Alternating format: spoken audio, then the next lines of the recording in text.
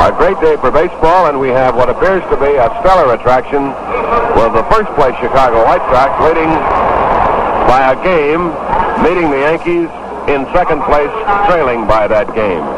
Here are the starting lineup. For the Chicago White Sox, Louis Aparicio leading off, playing shortstop. Nelson Fox at second base. Minnie Minoso, left field. Roy Sievers, first base. Sherm Lollar, catching. Al Smith will be in right field. Gene Freese, third base. Joe Hicks in center field. And Billy Pierce pitching.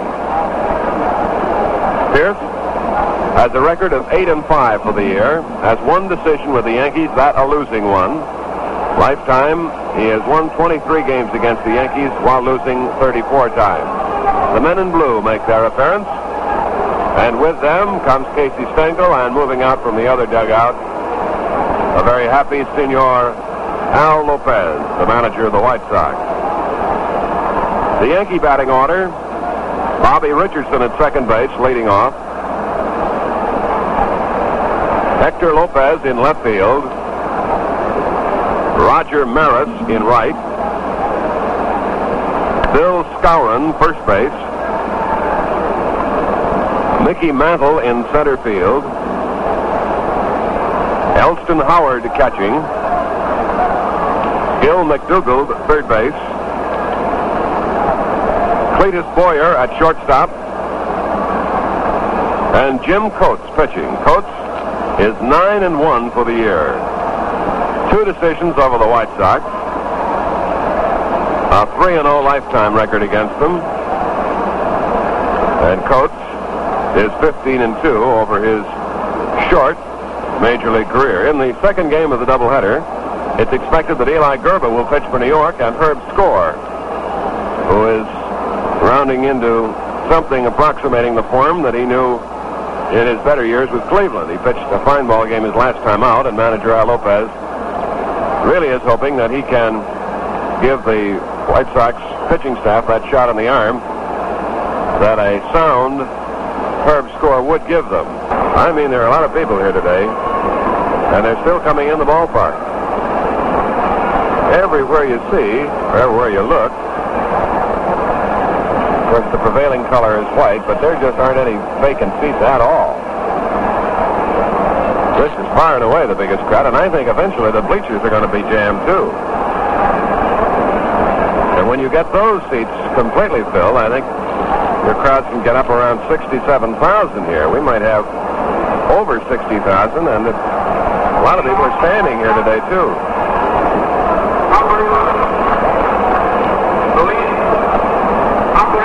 Louis Aparicio.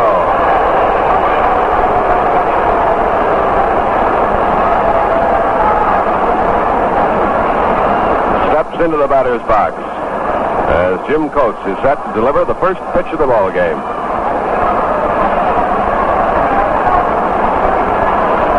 Here's the windup, and the first pitch of the ball game, right in there for a called strike.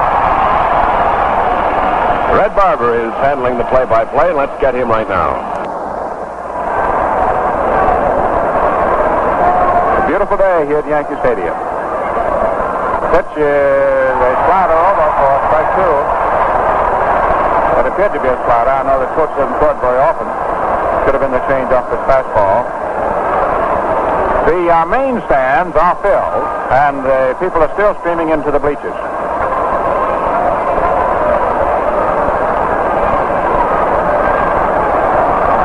The two-strike pitch. Curveball, strike 3. He picked up the outside corner beautifully, and Aparicio knew it and just turned and walked away.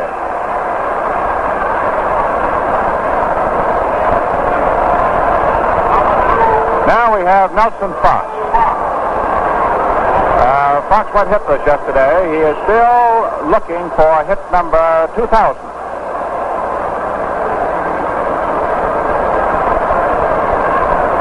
If he gets it, he'll be the 104th member of that rather exclusive club. Alvin Dark became the 103rd member earlier this year. He only needed one hit when he opened the season. Fox, a little left-hand hitter, takes the pitch on the outside. Ball 1.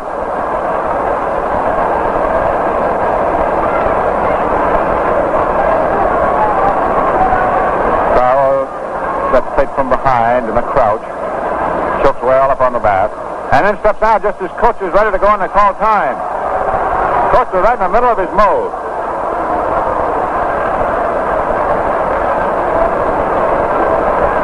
And Runge is looking up in the sky at something. And I think there was a reason for Runge to call time more than Fox trying to get out on the pitch. Runge back at the plate, Rice at first, Smith is at second, Pepperello at third. Boy, it's a blistering hot day and very clear. Pitch is over for the strike. 1-1. 1 ball, 1 strike.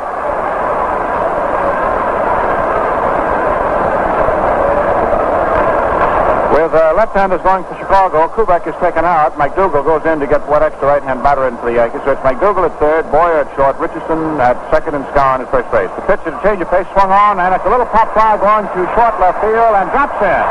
Well, that's not much of a hit, but it's number 2,000. And let's see, Runge is calling for the ball. He's going to call for the ball, and he throws it to the Chicago dugout in a very thoughtful gesture, and that will go across to Nelson Fox. And he's being patted on the back by first base coach Don Gutteridge. And I know that Bob Fischel, the fellow who puts up the late bulletin, will have one up there on the scoreboard to inform the big crowd here today. But that is another milestone by this great little player who was the league's most valuable last year, Nelson Fox. I'd say when a fella gets 2,000 hits in the major leagues, he's entitled to get the baseball. So, a little pop fly that went in, and if you said send the Nelson body, he'll say, yeah, but I can tell you about 500 line drives that went at somebody, too. So, we have the first runner. Now here's Minnie Minoso, who was just hot as a sheriff's pistol yesterday with 4 hits. Drove in 3 runs in the Friday night game. Takes a curve for a called strike. Minoso is hitting at 325, the same figure that his roommate Al Smith is hitting at. And there goes the bulletin up on the scoreboard, and you'll hear the roar from the crowd in a moment. Nellie Fox, they're printing it letter by letter. Now has, there's the throw to first. That's all it says right now. Nellie Fox now has, there's 200. We need another 0. They can't get to 2,000 to work right. The pitch is low.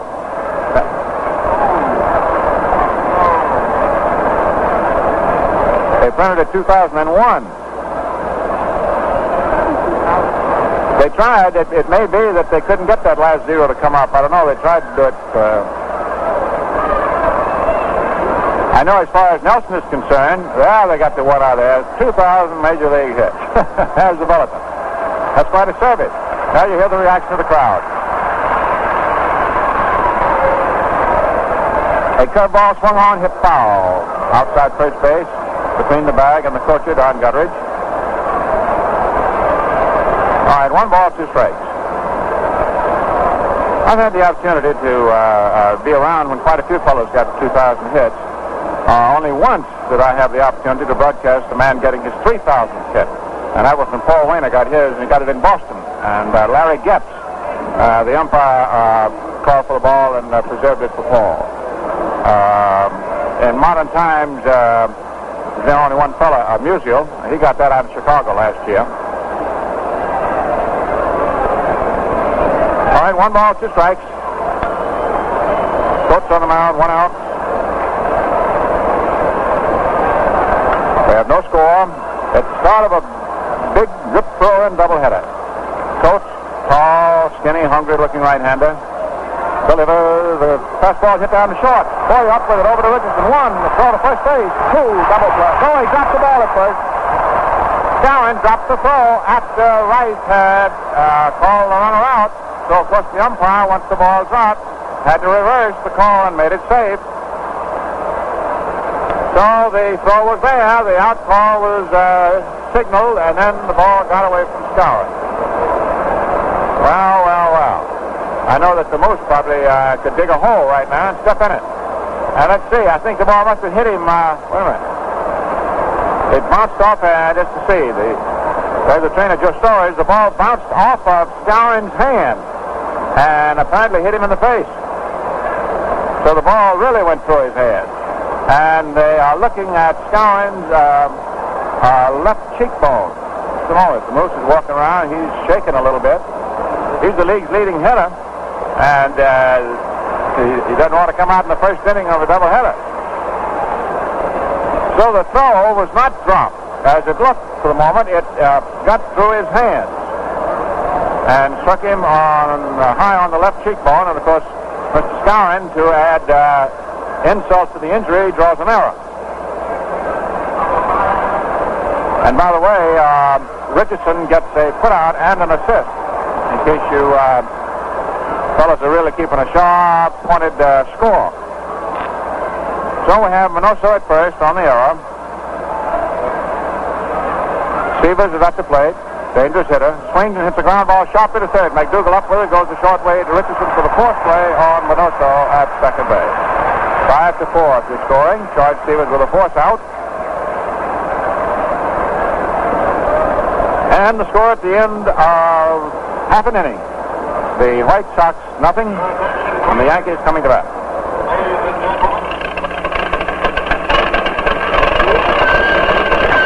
Bonjour, monsieur. You are Atlantic dealer, correct? Yes, sir. I'm an Atlantic dealer. May I help you? My machine has lost, how do you Americans say, le sing. Sing? Oui, no more sing. Oh, zing. Well, it could be your carburetor. Le carburateur. Yeah, probably a little dirty. We can fix that with Atlantic Imperial gasoline. C'est bien, monsieur. And Imperial, it makes many kilometers, oui? I mean, sure. Lots of mileage. Atlantic Imperial actually cleans your carburetor as you drive. And a clean carburetor cuts gasoline waste. You'd like to try it? Oui, remplissez-le, remplissez-le. Laissez passer! Laissez passer! Such power, such pickup, such a clean carburateur. Vive la différence! Vive Atlantic Imperial!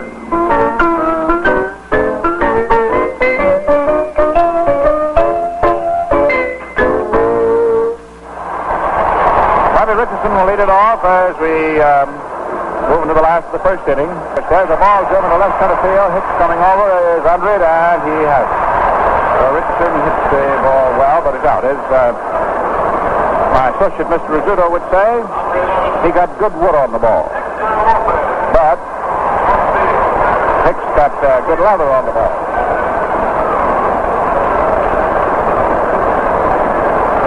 You folks who didn't hear about the Friday night ball game, or maybe didn't hear yesterday, Landis, the star center fielder, dove trying to catch a line drive base hit Friday night, and the call strike to Lopez. And as he told me before the game, when he dove for the ball, instead of having his glove hand come up in the proper hinge and out of the way, the fingers got caught on the ground and bent his hand back, and so he's got what you might say a reverse sprained wrist.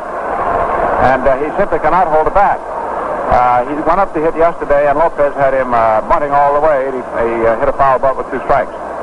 A curve is in for a call, second strike to Hector Lopez, hitting .289. Curveball swung on. There's a high fly ball into short right. Al Smith is coming, and makes the catch. Smitty does something that is very deceiving to the spectators. He is an outfielder who believes that you just simply get to the fly ball at the last split second. And he times it. If he's got lots of time, he just trots. He will run no faster. And he looked to be just loafing in. And I think that 60,000 people thought that ball was going to drop in, but yet he just got there. Now here's Roger Maris. Takes the slider, low outside, ball 1. Maris hitting .313, leading the majors in home run with 31. Top man in RBI for the Yankees is 76. Maris up. We have no score. 2 men out last of the first inning. Pierce of Chicago delivers the ground ball hit to Nelson Fox at second. He's up with it. There's the throw over to Stevens at first in plenty of time. Maris is out. The Yankees go down in order. And at the end of the first inning, the totals are Chicago no runs, 1 hit, and no errors. And that hit is newsworthy. It is hit number 2,000 for Nellie Fox, making him the 104th Major League player to break into the club. For the Yankees, no runs, no hits, and 1 error. There is Sean Waller, the catcher. Fine ball player, hitting .266. Right-hand hitter, outfield shades him toward left. Jim Coates on the mound from New York gives him a big curve low outside. And it is ball 1. Don Gutteridge is the first base coach for the White Sox. Tony Cuccinello at third. Has the fastball in there for a strike. 1-1.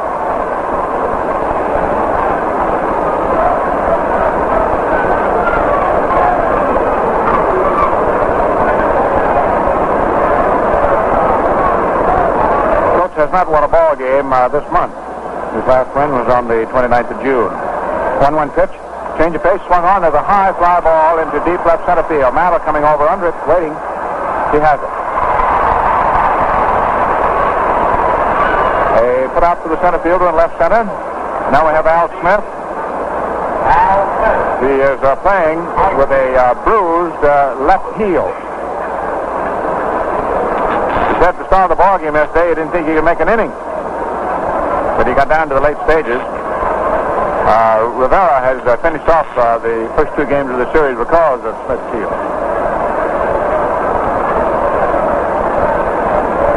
Coates delivers a called strike just above the knee of the fastball. Coates has been the good luck charm pitcher for the Yankees this year. The Yankees have scored 130 runs in the 15 games that Coates has started. You can get rich in a hurry that way, you know it. Curve, low outside, ball 1.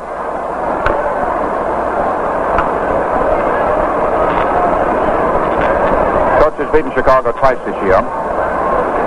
He's got his first batter in the second inning. No score. Smith, tough man to get past. Outfield shades him around toward left. Richardson is playing a very deep second base, step back on the grass. There's a fastball high inside. Up on the lettering that says Chicago, ball 2. 2-1.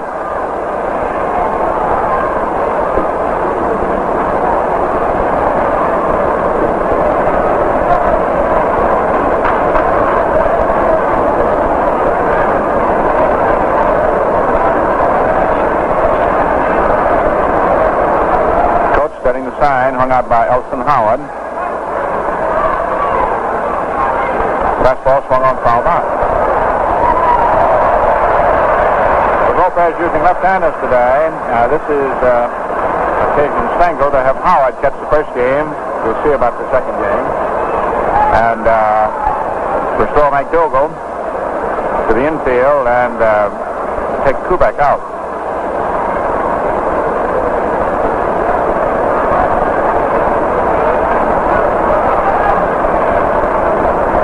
Ready. Lean right-hander. Step, throw, the curve swung on and hit high to left center field. Lopez is waiting for it. Mantle stands aside and the left fielder takes it. We've had 2 very high ones hit to the same sector.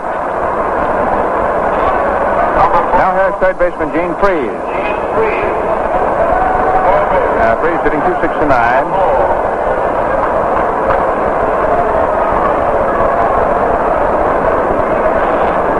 The White Sox is the only team in the major leagues that has the surname, the last name of the ball players lettered on the back of the uniform shirt.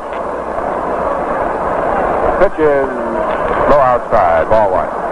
The White Sox have done it for their road uniforms. They have not done it for their home suits. Personally, I think it is excellent. Takes away that question who it is. You see that name, and of course, this being the world of television now, it is a marvelous thing for the television viewer.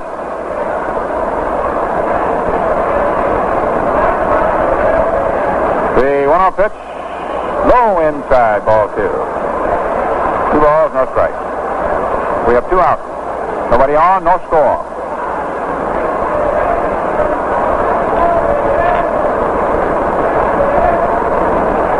I'm looking at these 4 fellas in blue serge suits down there. It's going to be a long, hot afternoon for them because they don't get to go back in every half inning. They got to stand out there on that baked infield. Pitch in the dirt low outside, and Cooks is falling behind. 3-0 to Freeze. Tried to put too much on a curveball. All right, 3-0.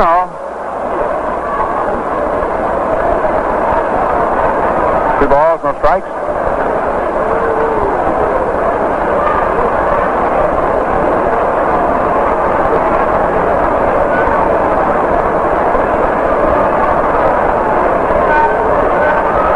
Nobody has any runs.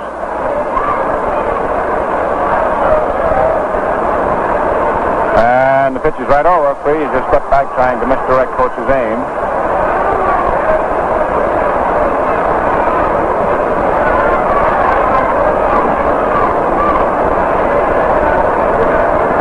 Two balls, one strike.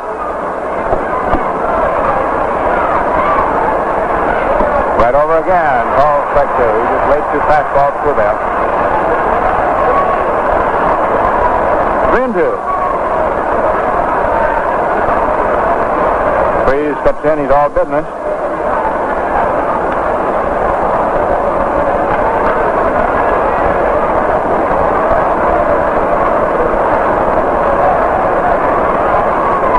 The pitch is low inside a fastball that just missed, so he lost him, as they say. That's the first base on ball so far in the ball game. And now we have young Joe Hicks. Last year was at Indianapolis. Big left-hand batter.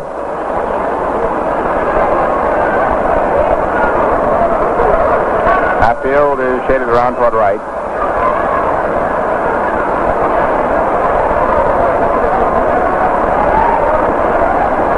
Runner at first, 2 down. There's a throwback over there. Nothing doing. Skowron returns.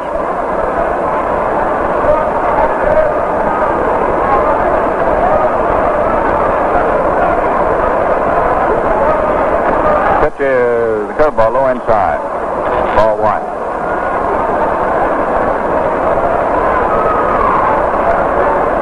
Wonder if Skowron got a bruise or a black eye out of that first inning situation when the double play throw went through his hands and struck him in the face. I'm naturally concerned about his well-being, but I got another reason. Because I am going to interview him on the television after the doubleheader.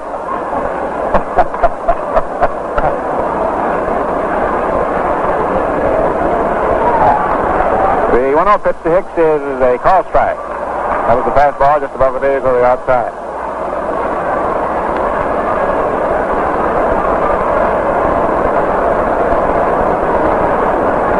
Of course, this is a black eye that I can ask him if he does have it. I can ask him. I know where it came from. And I know I'll have a safe answer. I went down in the White Sox dugout, ran into early wind before the Friday night game. There's a curveball for ball 2.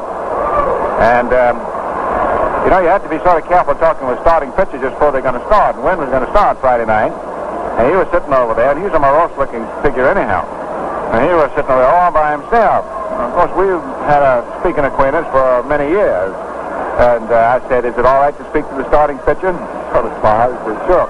I sat down and we talked very casually. But I noticed he had a beautiful China left eye. Ooh, that's a fastball high, ball 3. And I am getting a little mature now. I didn't ask him how he got it. A little later, I went off and asked his manager. He said, a baseball that Bob Boyd of Baltimore hit back at him, bounced through his hands and struck him in the eye. Oh, he had a beaut. If you fellas have ever seen Early Wynn in uniform without shaving when he's going to start and then see a black eye coupled with it, you have seen a picture. Now the 3-1 pitch, the runner goes, and the pitch is called second strike. The throw from Howard is in time. They get him because Freeze started his slide too soon and never did quite get to second base. If he had not started way out there, he'd have made it. Howard's throw was on the shortstop side of second, and Freeze just picked up again his slide too soon, and he was out. Howard to the shortstop for you.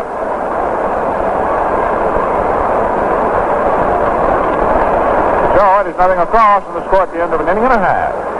Chicago, nothing, and New York, nothing. Everyone knows what a hinge is, that familiar gadget on the doors in our home. Now, when a hinge begins to squeak, of course, that means the parts are rubbing together. So what do we do about it? Well, we just apply a few drops of oil to the joint, and presto, the squeak is all gone. Well, now, the same thing holds true for your car. When you hear squeaks, it's a good indication that vital chassis parts are rubbing together, causing wear and tear. And you should see your Atlantic dealer for a safety service lubrication. When he lubricates all of your car's important chassis and engine points, he's actually cushioning those parts for protection and smoother performance. And also important, as a part of every Atlantic safety service lubrication, he checks such vital equipment as your lights, cooling system, battery, and muffler.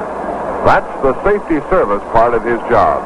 So make it a point to see your Atlantic dealer soon for a safety service lubrication. Keep your car on the go.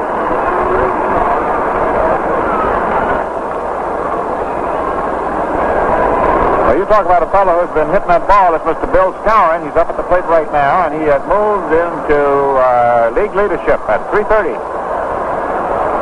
He's hit safety in 7, takes a call strike now from left-hander Pierce.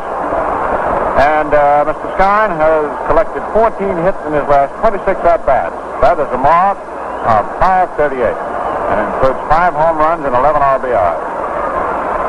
Skowron takes inside, ball 1. The Moose has had 11 hits in his last 16 at-bats. That's a mark of 688.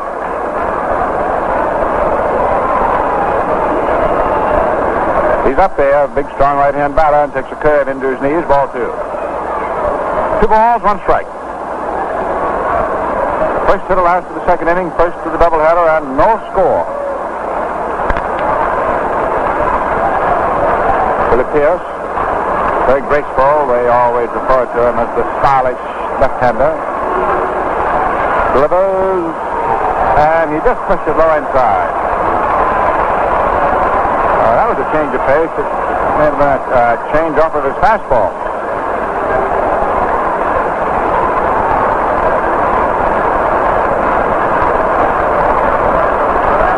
Pierce takes a sign from Lawler. Pitch is swung on. Skowron hits a high drive into right center. Center fielder Hicks is under it and makes the catch, and the Moose is up. Now we have Mickey Mantle. He's got a sore foot. He didn't start yesterday, but he's playing.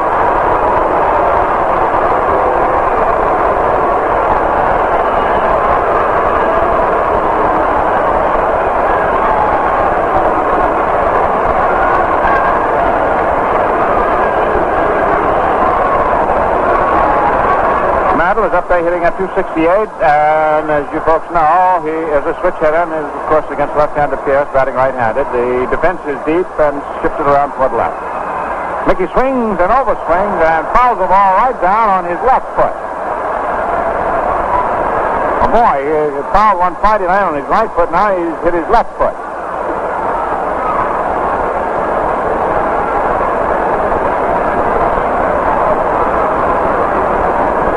Rizzuto were around, he would tell you that the visiting players are barking.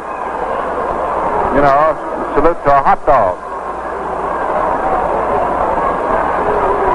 All right, Pierce, 1 strike on Mantle. Pitches and gets the second strike. He threw him a slider on the outside, just under the belt. 0-2. No balls, 2 strikes. Pierce has pitched many times against the Yankees. He's won 173 games in this league. He's some fellow. The 2-strike pitch, low inside, a curveball. 1-2.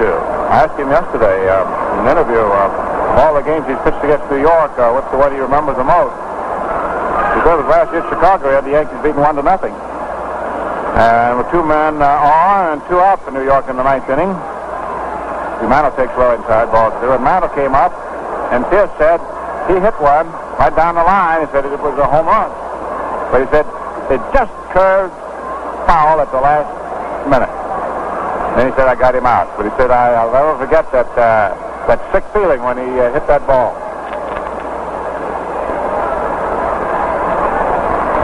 All right, 2 balls, 2 strikes. Mickey swinging from the end, wearing a familiar 7. The pitch is low inside, almost at his shins. Made him move his feet. 3-2. 3 balls, 2 strikes. 1 out, nobody on last in the second inning. No score. Just working very carefully. He knows he has to. Pitch is swung and missed. I think that was a screwball. It went down. And so did Mantle. Now we've got 2 men out, and here is big right-handed hitting catcher Elston Howard, batting at 270. Outfield is very deep. A couple steps what left on him. A pitch is slider in there for a strike. I noticed that Aparicio has varied a great deal. He was pretty well into the hole between third and short on Mantle, and now he has moved over to where he's a step closer to second base than in the normal straightaway position. 1 strike pitch. Howard swings above a curveball. Strike 2. 0-2. Infield by and large is straight away on Elston. And now the center fielder Hicks is moved almost straight away center field, so it's now a straightaway defense. Now they've got 2 strikes on Howard. Pitch is low outside. Ball 1. Every time a player moves, there's a meaning. And Hicks, after Pierce got the 2 quick strikes on Howard, moved back to straight away, which meant that he knew how Pierce was going to pitch, and Howard's not going to be apt to pull as much. There's a curveball into the dirt low. 2-2. 2 balls, 2 strikes.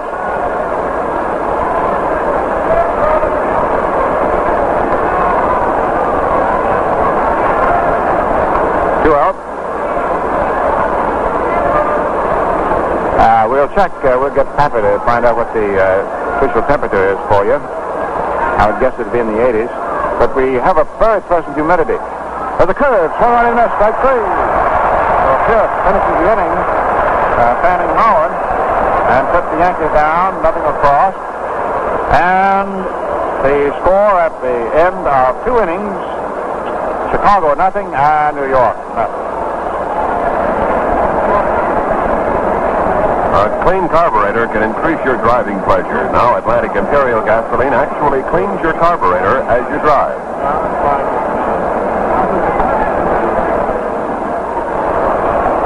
Carpe diem, or while we have the opportunity, we will pause for station identification.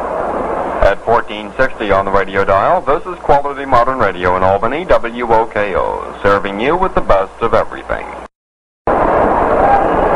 Well, I don't know if Pappy is kind enough to get the temperature, why he doesn't give it. What is it, Pappy? 81 degrees, humidity 45%. My friends, that's it, Jamaica. That may be the first time you ever heard a radio engineer on a microphone. Now, we got to get ready for the 3rd inning. Hicks to lead it off, then Pierce, then Aparicio, the shortstop. When the Yankees come in to be the last third of their left, like Google Boy, of coach. At the end of an inning and a half, first game, Boston 4, Cleveland 3. Inning and a half of a single, Detroit at Baltimore, no score. End of 6 innings, first game, Kansas City at Washington, no score. Hicks, the left-hand hitter, who was left waiting at the altar when Freese began his slide prematurely in the 2nd inning. Left-hand batter swings and hits it into center for a base hit. Single through the middle, and we have the second Chicago hit. Nelson Fox in the 1st inning, when you just joined us, dropped a single into left field, a fly ball that fell, and that was number 2,000 for Nelly. The first game of the doubleheader in Milwaukee, Chicago, at the end of 2 innings is scoreless. That is the rest of the baseball picture up on to now. We have no score here at the stadium. Our first baseman Skowron goes over and has a check with Coates, telling him where he's going to play. Hicks steps off, and Coates promptly throws over there. Coates doesn't like these runners at first base stepping off on him. He throws over there a lot. Here's Pierce, left-hand hitter. Everybody's looking for the bunt, of course. Pierce sets the bunt and then takes the pitch. It's a fastball through there for a strike. Pierce is a pretty deft man up there with that bat. He's 7 for 39, hitting at 180. Outfield is in close, very close. Pierce takes a high fastball, and he was set to bunt, and the count is now 1-1. A very meaningful bulletin is up on the scoreboard here at the stadium, back of the right center field bleacher section. Yankees lead majors in homers with 120. It's just not a Yankee team that doesn't hit over 100 home runs a season.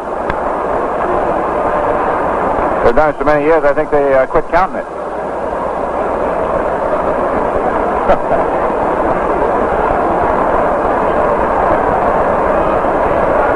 right, just think of the great players that are coming on here at the stadium. Here we are at the Letters day to day.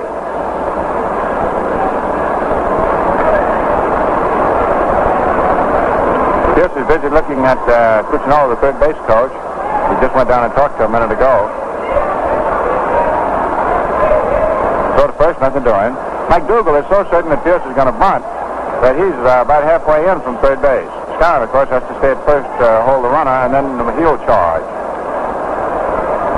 Coach gets set to pitch. Look at Mike Dougal come in. He's over halfway now. And Pierce swings and hits a foul ball down the left field line. Of course, Pierce is a good fellow to switch with up there because he can swing that bat. And you know, in a bunch situation, when an infielder runs in and a fellow does swing, a dentist someplace is liable to get quite a job.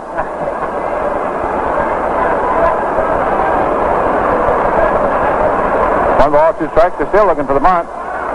And the pitch is high outside, and Pierce was not such a bunt. Ball 2, Howard had to reach up. You know, Elson is better than 6 feet. Howard is a very active farm. You know, his big sport before he got interested in baseball was basketball. And you can't play that unless you can really move around. All right, 2 balls, 2 strikes.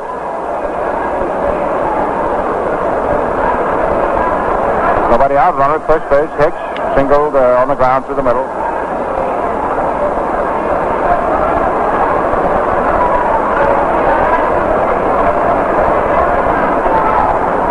The 2-2 pitch, the runner goes, and the pitch is high outside. There's a throw down to second base, and he's out.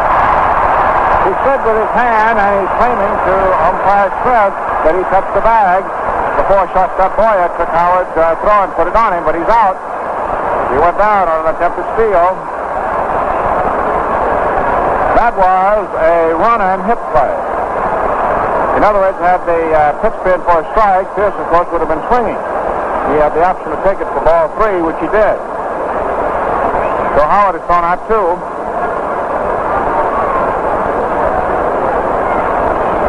So it is 3-2, nobody on, 1 out, and Pierce swinging, hits a foul out of play back to third.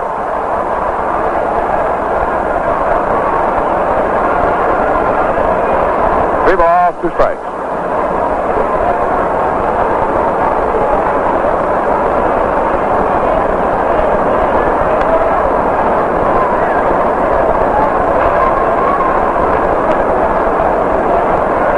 Into.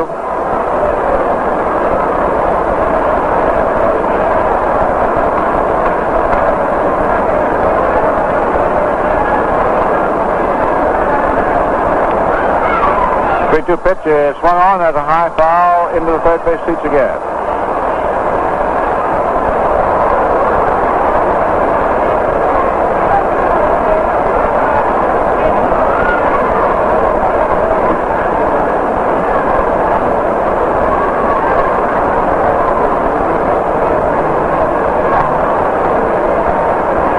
Balls, 2 strikes. Coach is taking his time. They got rid of the runner on the attempted steal. 3-2 pitch is swung on. There's a 5 ball right out to where Hector Lopez is positioned in left field. He's under it. And he has it. The White Sox are really steamed up. 3 of the fellows who are riding the bench, I know Rivera was one. As soon as that ball started out for left field, they all jumped up to the top of the dugout where they could see it. Now we have Aparicio, who started out the ball game taking the 3rd strike.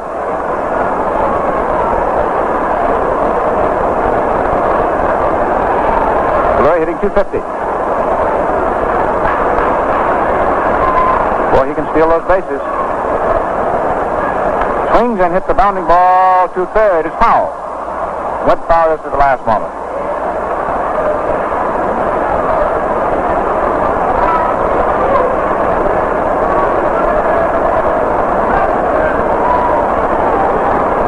Nothing in one.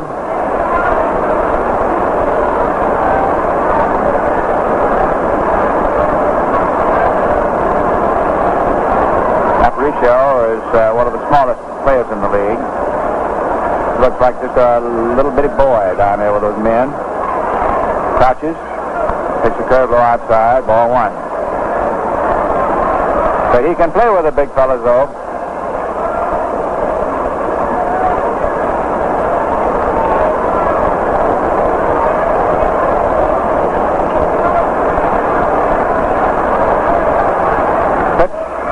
Low, ball two.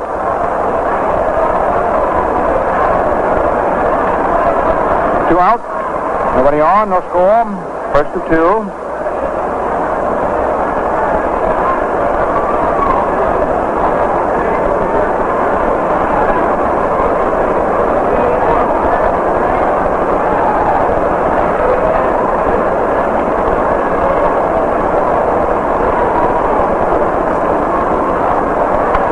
Ball is hit to deep short. Boy up with it, makes the throw and throws him out. Oh, doctor. He went over and deep in the hole toward third and grabbed that ball and put on the brakes and threw without a bit of help from his body, just on the arm, and he got it. That was quite a play, and Aparicio can get down that line to first base. Make no mark about that. Well, that aroused the crowd. And the score now at the end of 2.5 innings of the first game remains Chicago nothing and New York nothing.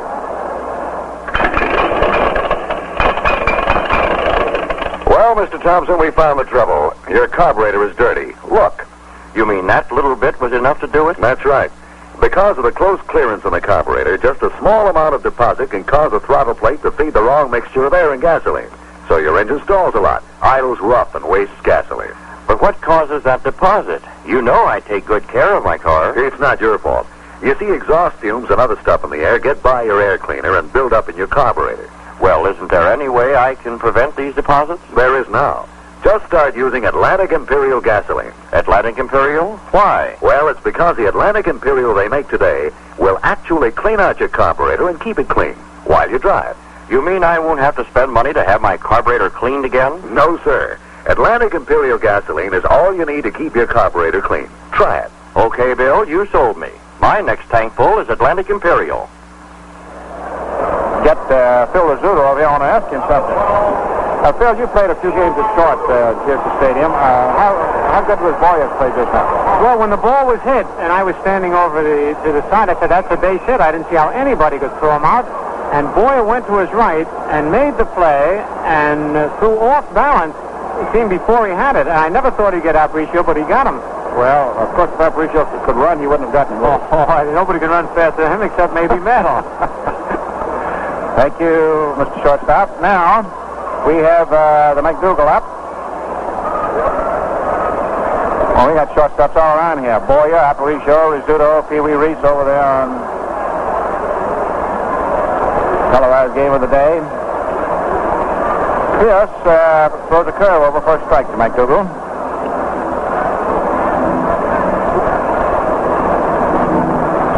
He's hitting .261, right-hand batter, at the square stance. Takes strike two. Boom. Now it is 1 ball, 2 strikes. That was a change of pace that put it right over. The Red Sox, who scored 4 runs in the first inning in their first game with Cleveland, just scored 4 runs against the Indians in the second. And they now lead them 8-3.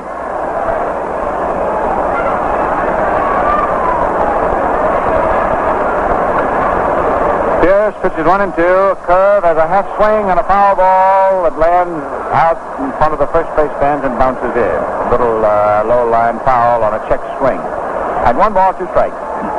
Frank Rossetti coaching at third. Ralph Houck, the major they call him around here, what he came out of the Army as. He was in the Rangers. 1-2 pitch. Curveball high inside. 2-2. 2 balls and 2 strikes.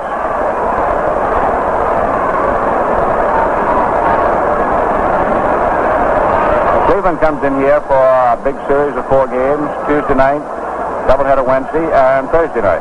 McDougal hits a high fly out into straightaway center. Hicks going back, and he makes the catch. He started to come in, and it almost cost him. He didn't realize that Gill had put the wood to that ball, but he was able to go back and get it.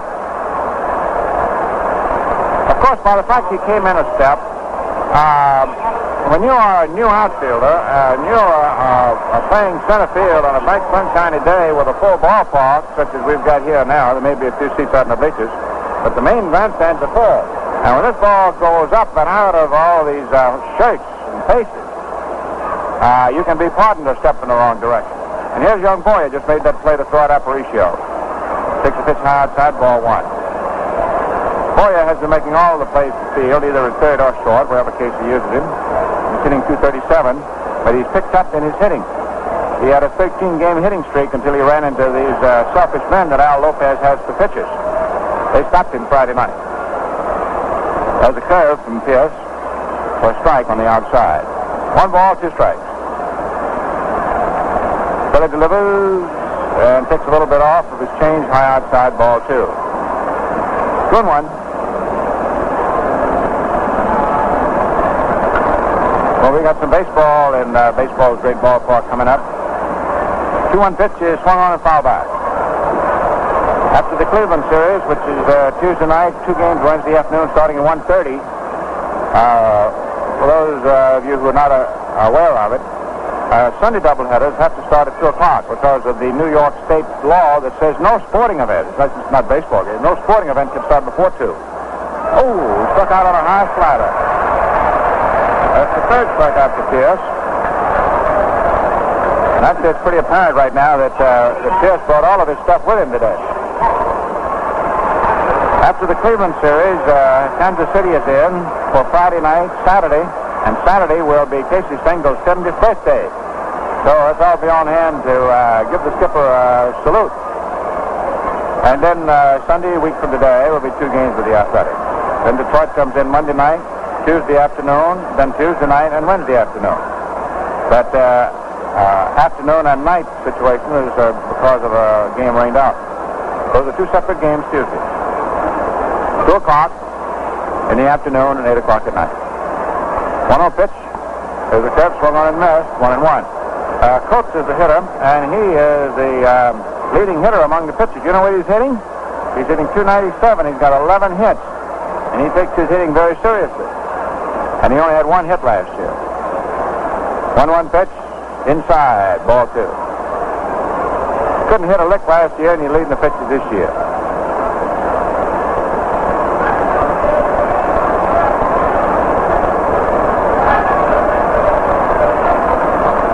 All right, 2-1.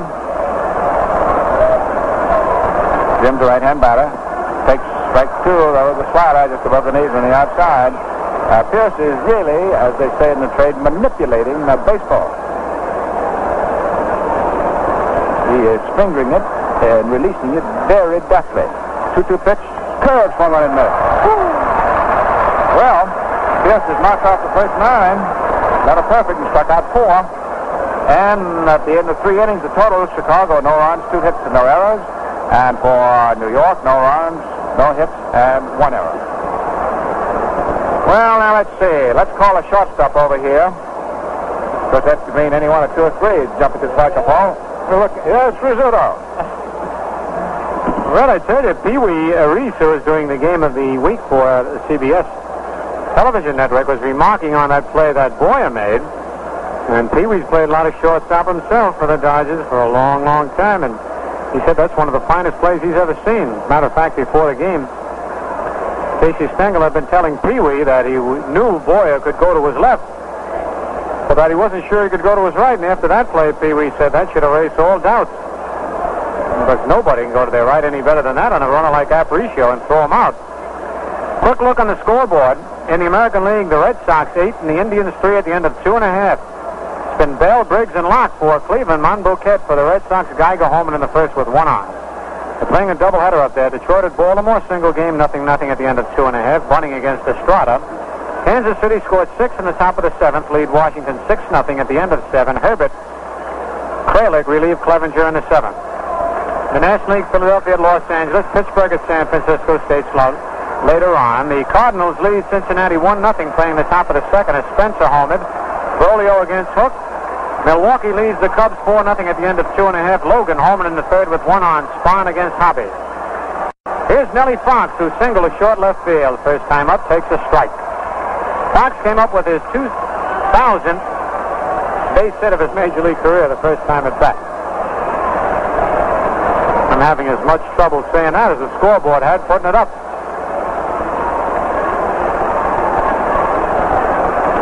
Jim Coates on the mound. Change up the Fox, line to right field, another base hit, and he's starting on his second 2,000 right now.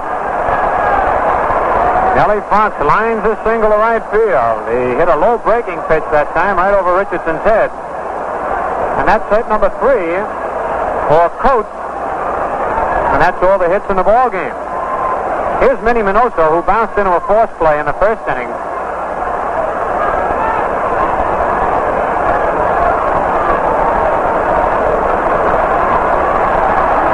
Skowron holding first against Fox. Here's the stretch by Coates.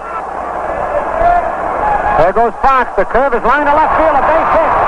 Fox around second and then holds on. A solid line drive. And even though Fox were running, it was hit so hard that Lopez had the ball on one hop even before Fox reached second base. So Minnie continues his hot hitting. And there are runners at first and second with nobody out here in the top of the 4th. No score in the ball game. And the batter is Roy Stevens, who hit into a force play in the first inning. Stevens looks down at Tony Cuccinello, coaching his 3rd. Over at first is Don Gutteridge.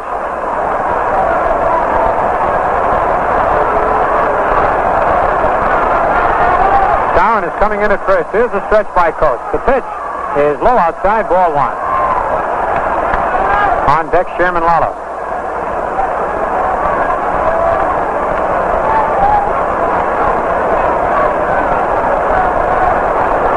The White Sox have been running their men today. They have had 2 of them thrown out. Freeze in the 2nd inning and Hicks in the 3rd inning. Here's the stretch by Coates. Pitch is fouled back on the screen. Strike 1, 1-1. Stevens went after a high inside fastball. Had a good riffle. But fouled the ball off near his fist. 1-1 the count. Jim Coates goes to the rosin. Nellie Fox whips out a big red handkerchief. One of those old bandanas. Frank Crucetti always had one in his back pocket. Still carries one there. 1-1 on Stevens. Big right-hand hitter. Swings and fouls it back out of play in the upper deck. 1 ball, 2 strikes. Big crowd here today on a perfect day for baseball.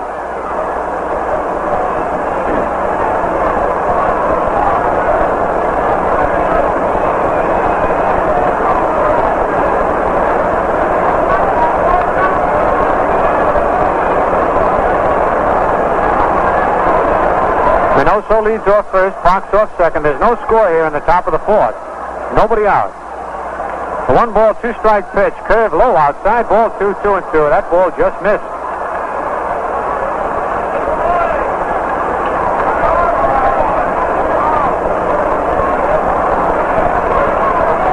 Hector Lopez deep in left field. The Yankee infield playing back in double play depth.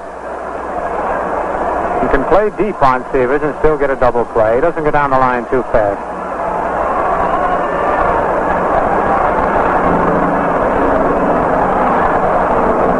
Here's the stretch. Boyer cutting in back of Fox. A throw. If it were low, they would have had him. Nice time play as Boyer cutting back of Fox. As Coates wheeled and threw, he threw it a little high, and Fox was able to get in under the tag. 2-2 the count.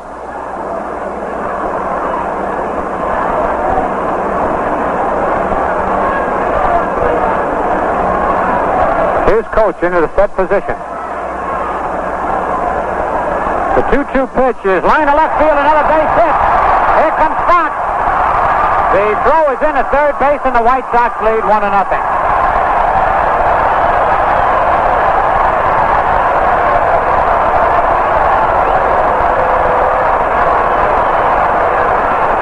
Consecutive singles by Fox, Minoso, and Severs. And Severs gets his 54th run batted into the air. And the White Sox take a 1-0 lead. It brings up Sherm Lala, who flied to center field in the second inning.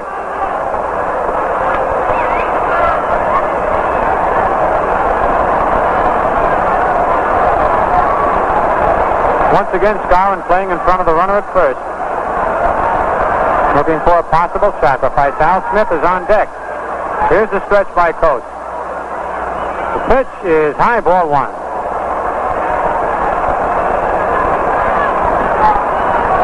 Coates slaps at the ball with his glove when Howard throws it back.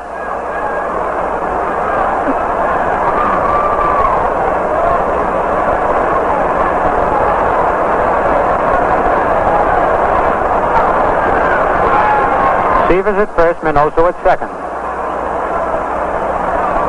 Coates looks back at Minoso. His curveball is over. Strike one, 1-1.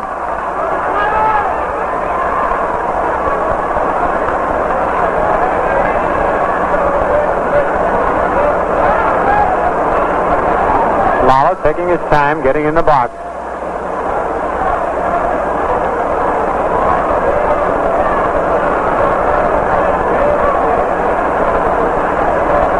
Coates into the stretch position. The pitch is taken outside as Lala had squared around above that ball. That time the White Sox were playing the sacrifice game. It's 2-1 now on Lala. Sherm again looks down at Tony Cuccinello. Cooch giving the signs to Lala. McDougal's playing deep at third. Skowron is playing in at first. It's going to be up to Coates to get over to third base if Lala should bunt that way. Here's the stretch. The pitch is bunted. Coates off the mound up with it, has to go to first base, and the throw is just in time to Richardson, who was a little bit late getting over there, but did get there in time. The sacrifice works, the runners advance. From the pitcher to the second baseman covering, Minoso slid into third, and Severs slid into second. They were taking no chances on the possible force play at either base. And now with runners at second and third and one out, here's Al Smith, who flied to left field in the second inning.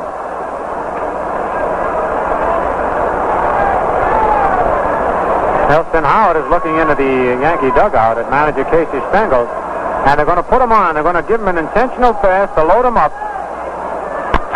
so that they have a play at any base and a possible double play. Al Smith is being given 4 wide intentional bad pitches. There's ball 2. That'll bring up Gene Freeze, who's swinging a couple of bats, loosening up in the on-deck circle. There's ball 3. Boyer is holding Severs at second, and McDougal is holding Minoso close to third. There's ball 4. The second walk given up by Coates, the first intentional pass of the ball game. And here's Gene Freeze, who walked in the second inning. Was thrown out attempting to steal.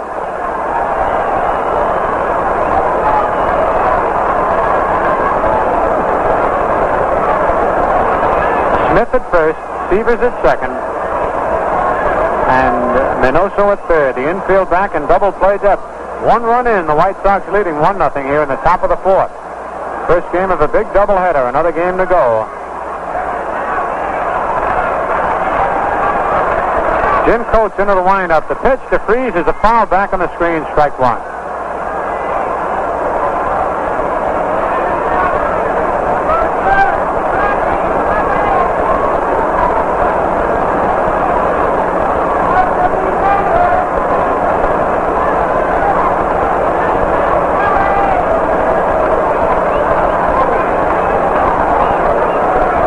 Coates rubs up the new baseball, taking plenty of time. On deck is Joe Hicks. Here's the windup. All 3 runners lead away. The pitch is hit high in the air to center field. Not too deep. Minoso is tagging. Mantle's coming in. He's got it. Here comes Minoso. Here's the throw to the plate. And it's cut off by Skowron and thrown to third, and it's safe. Boy, that would have been a close play at the plate. It was a perfect throw by Mantle. But with the crowd yelling, I guess Skowron couldn't hear whether Howard was saying let it go or cut it off. Moose decided to cut the throw off. It would have been a strike on one hop to the plate, and Mantle was not too deep. It would have been a close play at the plate. Whether they'd have had him or not, we'll never know now. But Skowron's throw to third base was too late, getting Severs, who had tagged up. So it goes as a sacrifice fly to center field. An RBI for Freese, scoring Minoso. And both Al Smith, who was at first tagged up, went to second, and Severs, who was at second, tagged up and went to third on a throw-in.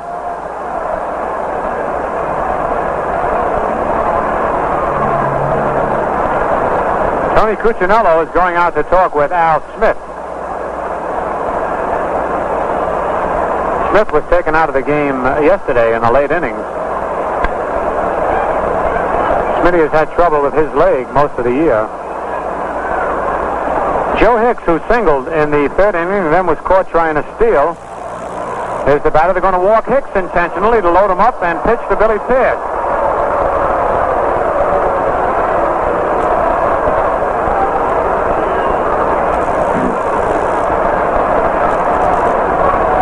There's ball two.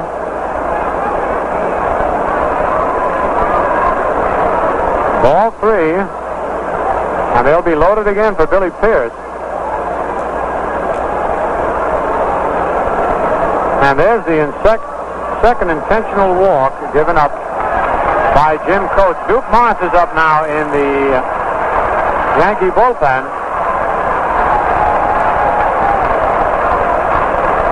The bases are loaded with two out and Billy Pierce the batter. Billy flied to left field in the third inning.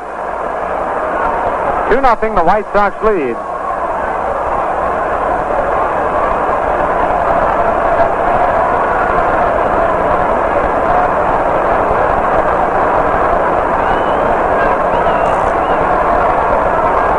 Jim Coates into the windup. Pitch to Pierce is a swing and a miss, strike one at an overhand curveball.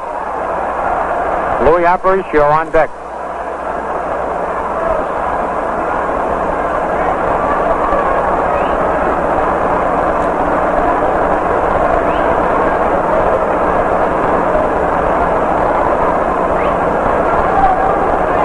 Coates into the windup. Fastball is low. Ball 1-1-1.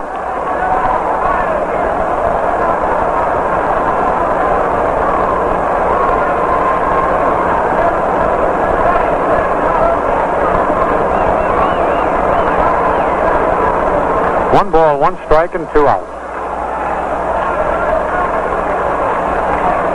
Fastball is line to right center field, a base hit. 1 run in, 2 runs in, and the White Sox lead 4-0. The ball got away from Richardson, but not far enough to have Hicks advance or Pierce. So Billy Pierce lines a single to right center field with 2 outs. After they walk the bases loaded to pitch to Billy. And the White Sox now lead 4-0 with Joe Hicks at third, Pierce at first, and Louis Aparicio the batter.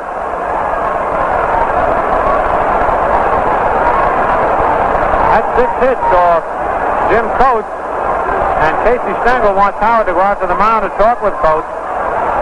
There's action in the Yankee bullpen.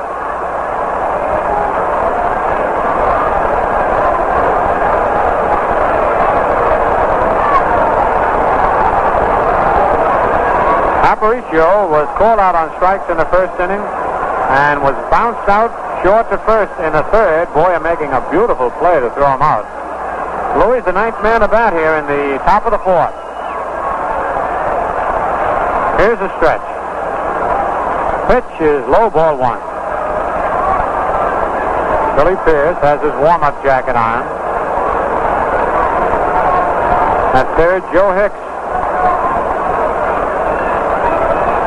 White Sox are a red-hot ball club right now.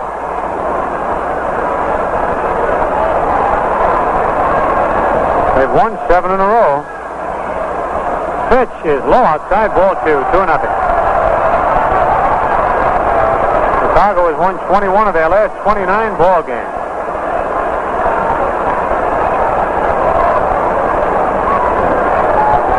Two balls, no strikes on Aparicio. 2 out, 2 on.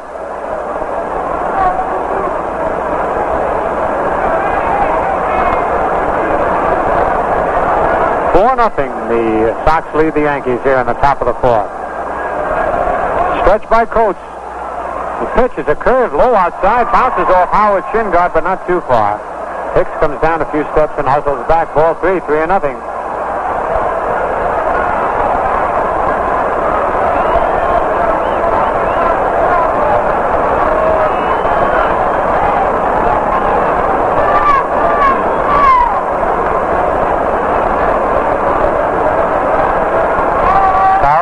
First against Pierce. Here's the stretch. Aparicio taken all the way. It's over the outside corner. Strike 1 call.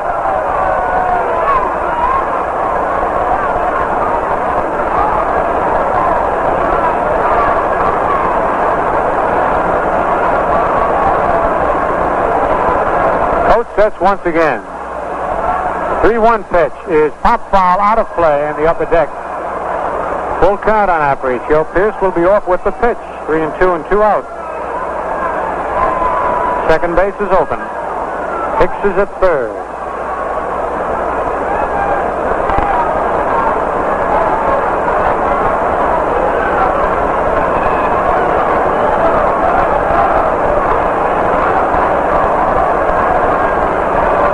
Ready for the payoff pitch. There goes Pierce. The pitch is a curve foul just below us. Count holds at 3-2.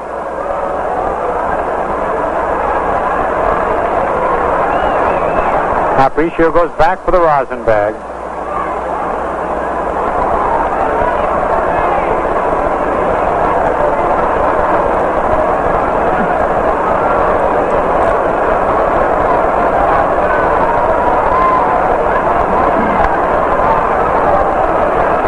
Ready for the 3-2 delivery again. Pitch is high, ball 4. He walked him, and the bases are loaded again.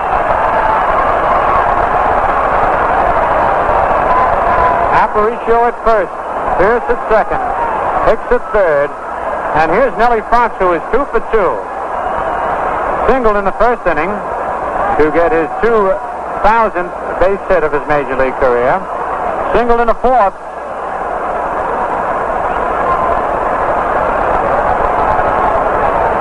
This is his second time up in this inning.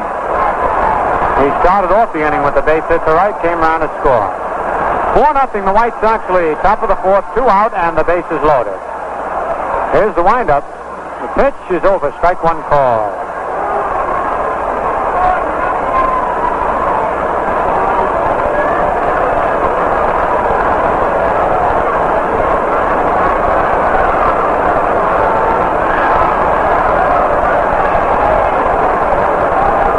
Swings into the windup. Ball fouled on the first base line. It hit right off Fox's right foot. Oh, he went down on both knees, and that hurt. Nellie is hobbling around down there to the right of home plate.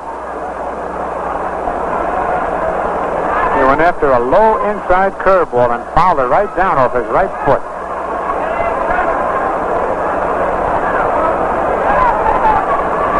Nothing in 2 on Foxy.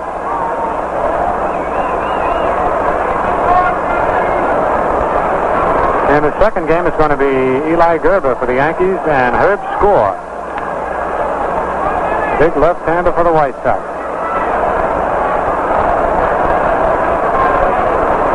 2 out, bases loaded, nothing in 2 on Nellie Fox. A wind-up. Pitch almost hits Fox, ball 1.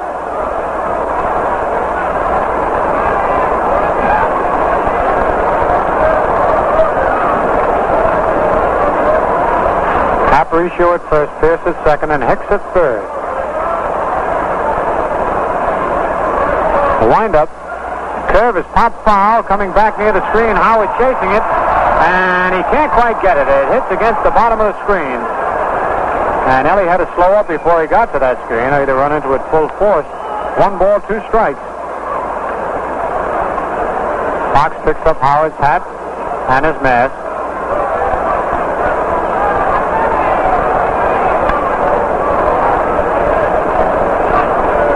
Ed Runge calling balls and strikes. Ran all the way back to the screen with Howard.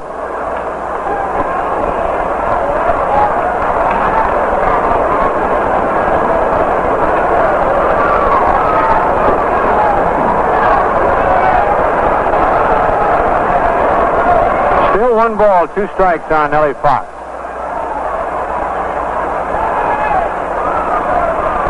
Coach ready to wind up. The curve is swung at and missed. Strike 3. He foul tipped it, but Howard held onto it.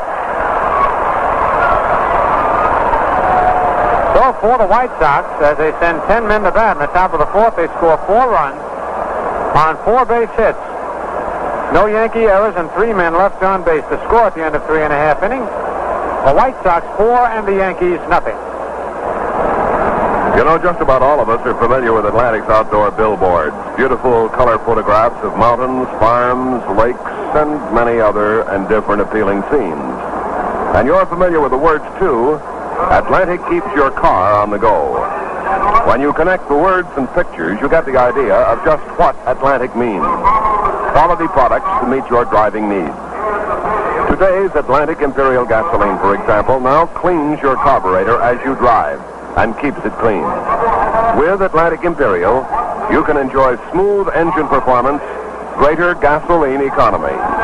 Use Atlantic Imperial gasoline to keep your car on the go. WOKO, Albany.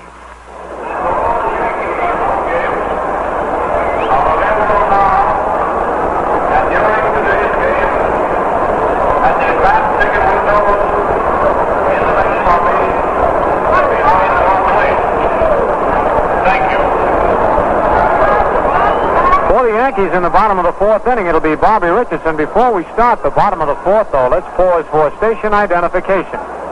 1460 on the radio dial. This is Quality Modern WOKO. 317.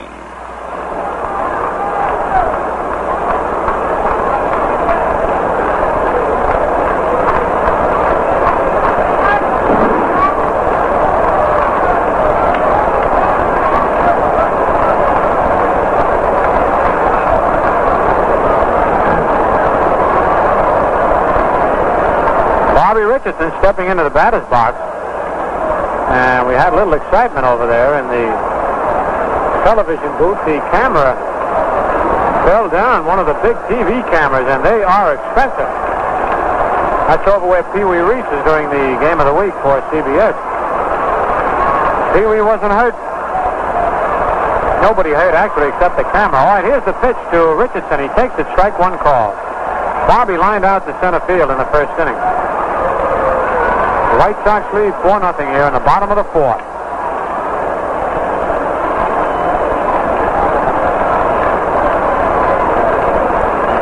The left-hander's pitch is a curve hit high in the air to left field. Minoso moving to his right, moving back under it, and makes the catch just about 2 feet in front of the left field fence in fair territory. That ball almost carried into the seats. It fooled Minnie for a while. He started in, then had to cut back and sharp to his right. Long fly ball by Bobby Richardson. Pierce has retired the first 10 Yankees that he's faced. 4 of them by the strikeout route. Here's Hector Lopez, who flied to right field in the 1st inning. No Yankee has reached first base as yet. Pitch to Lopez is a curve low, ball 1.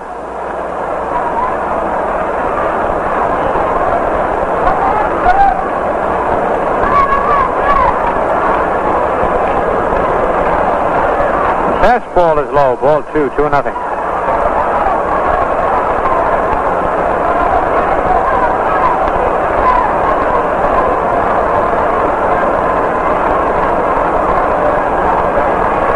On deck is Roger Maris. 2-0 pitch is right in there. Strike 1 call. 2 on the count.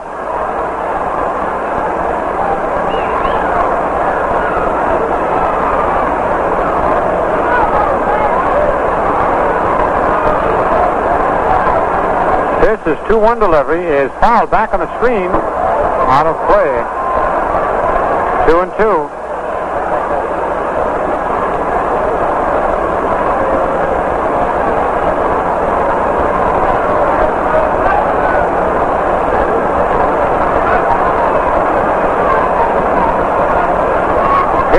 2-2 pitch. A foul back in the upper deck out of play.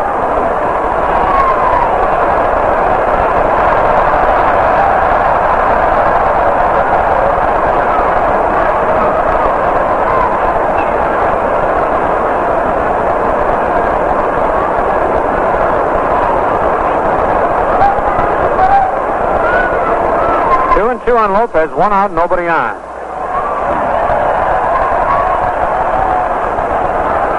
Pitch, strike 3 called. He hit the inside corner, but Hector says no, it was inside.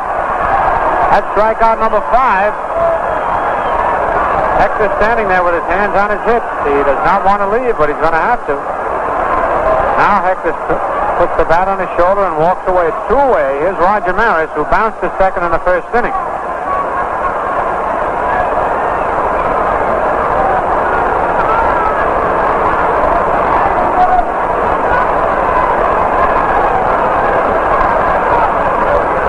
Maris is taken outside, ball 1. Roger ran up as though to bunt that ball.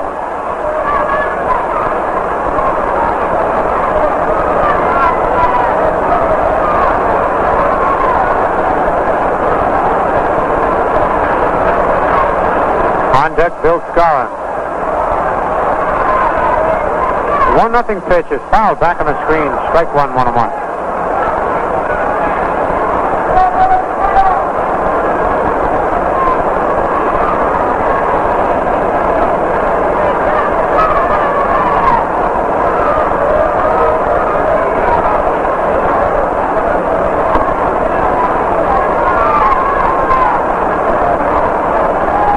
Here's the 1-1 delivery. The ground foul on the first base line. 1 ball, 2 strikes.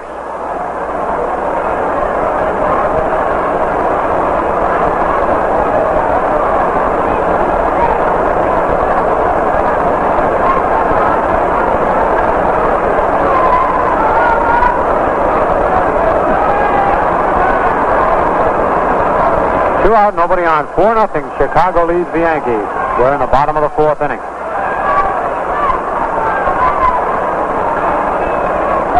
Here's the windup by Pierce. His pitch is inside. Ball 2, 2-2.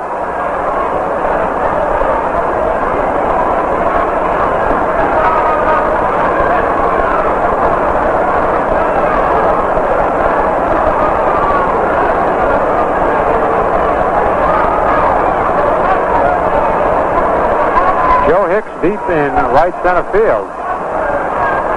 Al Smith deep in right. Here's the 2-2 pitch. It's high, ball 3. Maris started off for it and stopped. Full count now on Roger Maris.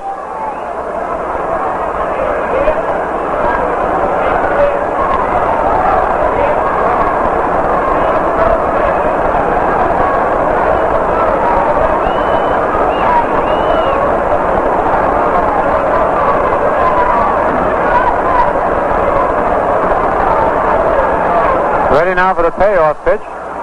Here it is. It's strike 3, swinging. Billy Pierce chalks up his 6th strikeout of the ball game. And the Yankees get down 1-2-3 for the 4th inning in a row, as Pierce has required 12 men in a row. First 12 men that he's faced. The score at the end of 4 full innings, the White Sox 4 and the Yankees nothing. Minnie Minoso has certainly been a thorn in the Yankees' side, and this series is 1 for 2. Swings and fouls the pitch in the upper deck. Minoso is now batting .326 on the year. The Moose is at .329, leading the American League. Minnie bounced to short his first time at bat.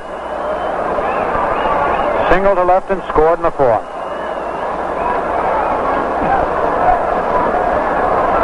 The 1-1 pitch, slow curve, bunted. Coates up with it, flips underhand to Scarron in time. And Minoso picked a good pitch to try and push past the mound, a change-up curve, but he didn't bunt it hard enough. Coates got over there, flipped underhand to Scarron for the out, 1 away.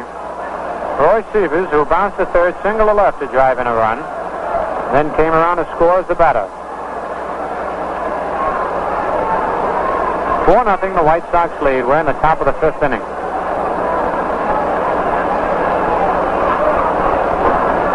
Pitch almost hit Seaver's, ball 1. Boy, Roy just did get back in time. A high inside fastball.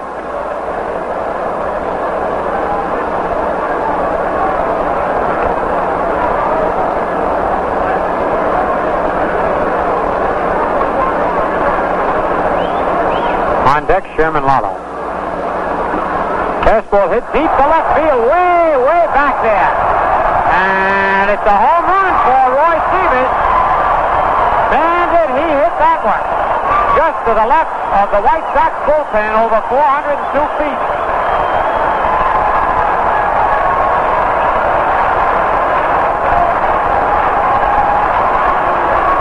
For Seavers, his 16th homer of the year.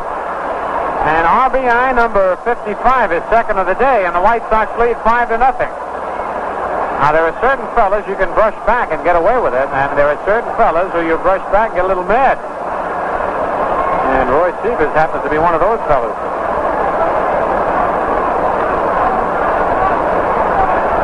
And that's the 15th home run of the year hit off Jim Coates. Tops for any Yankee pitcher. Here's Sherman Lala. Lala flied to center and sacrificed. He's 0 for 1. So Seaver's big bat has been a great help to the White Sox in their recent surge to the top. He had himself a 21-game hitting streak just before coming here. There's a base hit to left field. Lala hits an outside curve to left field. That's hit number 8 off Coates.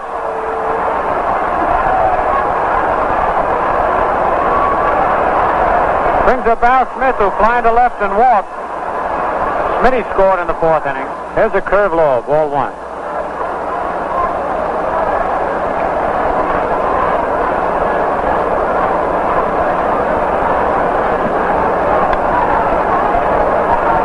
Lala is at first with 1 away. Skowron holding him close. Here's the stretch by Coates. Pitch, the changeup hit high in the air to left center field. Lopez digging back, flips the glasses down, moving under it, and makes the catch. Ball was hit well, but a little too high. That's 2 away. Here's Gene Freese, who walked and hit a sacrifice slider, driving a run in the 4th. Has not been up officially today.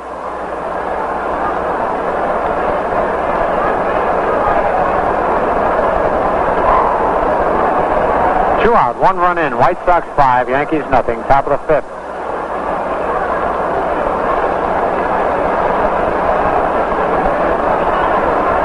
Pitch to Freese is swung at and missed, strike 1. It was a curveball, and Freese tried to pop it to right field. You could see him shift his feet, go out that way.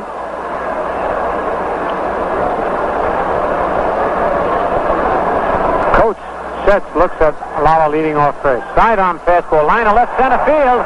Mantle digging, and it's by him, rolling to the wall. Lala's going to score. Here's Freese around second, digging to third. The relay coming in, and they hold him up on a long triple to deep left center field. Freese lost his hat halfway between first and second, and here comes Casey Stengel.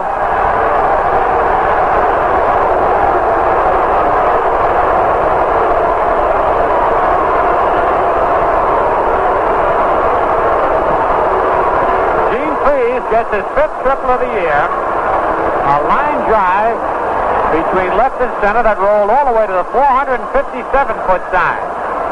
Lala scored easily, and Tony Cuccinello thought for a while that he might send Freese in, but then on the strong relay from Mantle to Boyer to Howard, he held him up.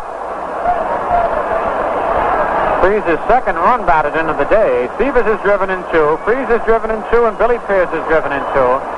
The White Sox lead 6-0, and Jim Coates is being taken out of the game. Coates has pitched 4 2/3 innings, which he's allowed 9 base hits, has walked 4, 2 of them intentionally, struck out 1, and has allowed 6 runs. Should Freese score from third, that'll be charged to Jim Coates. Duke Moss is coming in. 5'10", 168 pounds from Utica, Michigan, is coming on, making his 18th appearance of the year. Duke has won one and lost one, and he relieved against Chicago on Friday night. Pitched 3 innings, gave up 3 base hits and 1 run. The latest to accept an invitation to the Yankees' annual Old Timers Day on Saturday, August 13th, is the one and only Joltin' Joe DiMaggio. Joe played for the American League All-Stars in 1939. They defeated the National League 3-1. So the Jolter joins fellow Ralph, Ruffing, Murphy, Hartnett, Goodman, Herman, and Lombardi in accepting invitations to Old Timers Day. Duke Moss will be pitching to Joe Hicks, who singled in the 3rd inning, then was thrown out attempting to steal, and who was walked intentionally in the 4th inning. Duke looks over at Freese, leading off 3rd. Slow curve hit right back to Moss on 1 hop. Throw to first in time for the out. For the White Sox in the top of the 5th, 2 runs on 3 base hits. No Yankee errors. 1 man left to score at the end of 4.5 innings. The White Sox 6 and the Yankees nothing.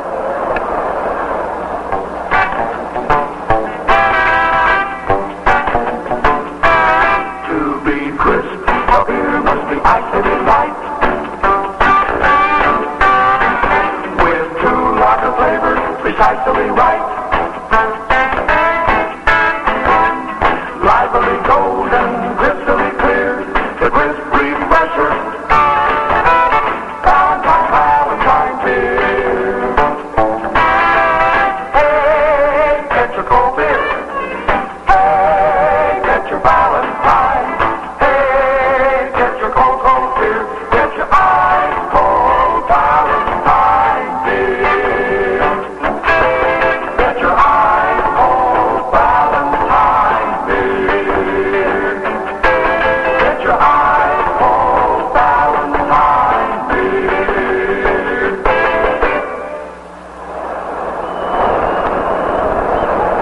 In the bottom of the 5th inning, it's going to be Bill Skowron, Mickey Mantle, and Elston Howard to face Billy Pierce.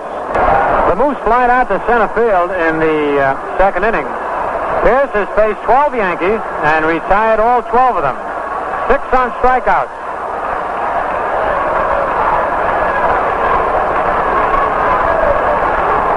Pierce starts his windup, then stops. Starts all over again.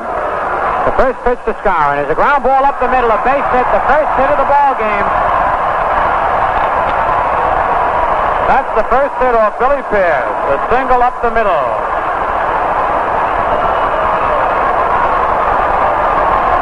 Brings up Mickey Mantle, who struck out swinging in the 2nd inning.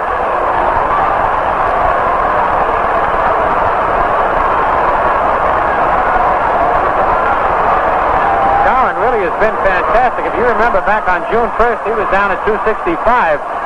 He's now up to 330. Pitch to Mickey inside, ball 1. He has been hitting at close to a 400 clip since June the 1st.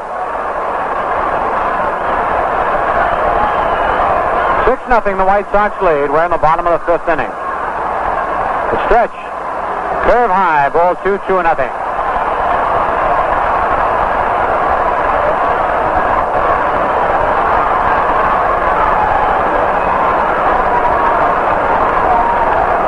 Pierce rubs up the ball. On deck is Elston Howard.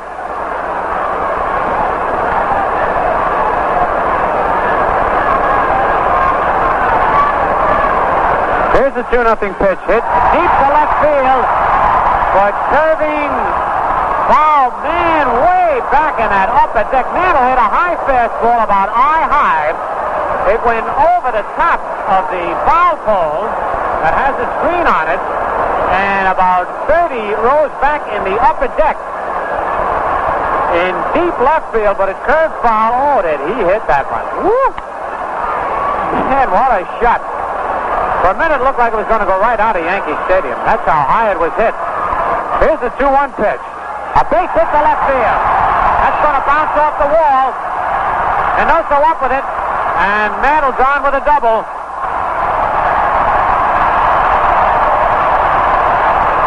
After hitting that long, high foul, Mantle rifled a double off the left field wall. Skowron moved into 3rd.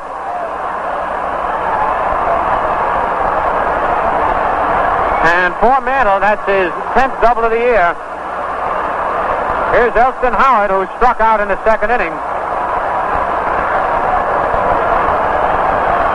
2 on, nobody out. The Yankees threatening here in the bottom of the 5th.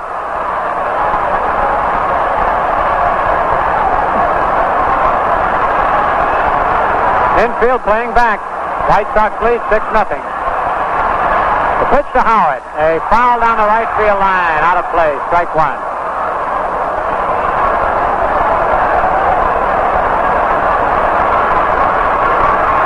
Pierce into the windup.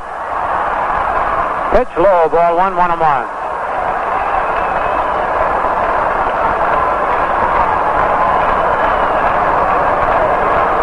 Moose now up to 331. Leading the American League in hitting.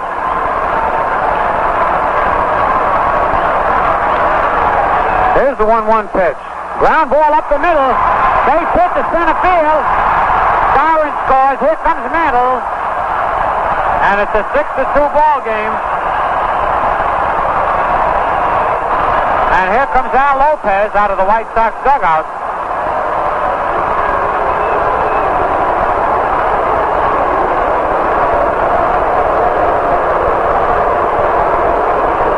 Billy Pierce had pitched a perfect game, had retired 12 men in a row, coming into the bottom of the 5th inning.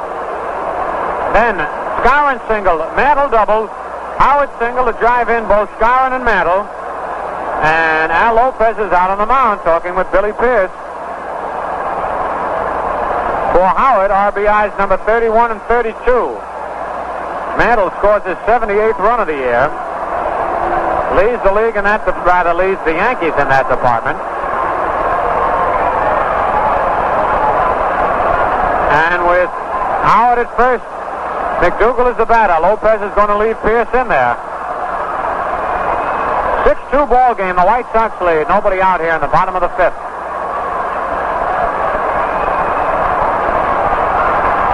Gill flied out to deep center field in the 3rd inning. Pitch to McDougal is outside, ball 1.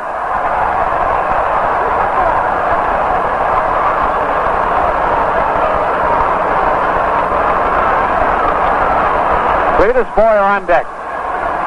Beavers playing deep at first. Howard got a pretty good sized lead. The stretch and the pitch is over. Strike 1, 1-1. Fans thought that pitch was a little low. So did Gil McDougal, as a matter of fact.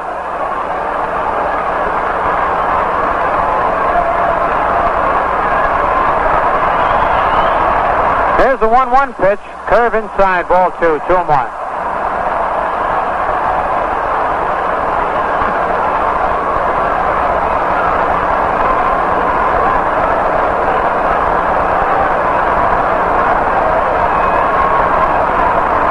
Ready for the 2-1 delivery to Gill. Here it is. It's a ground ball to short.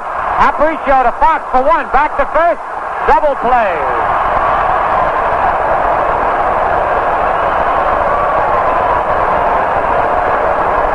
So the big double play gets Pierce out of a jam. 2 away.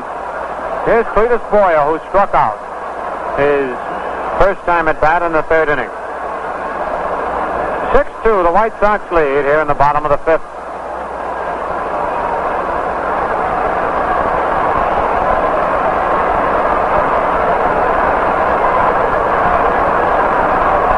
Pitch to Boyer is on the outside corner. Strike 1 call.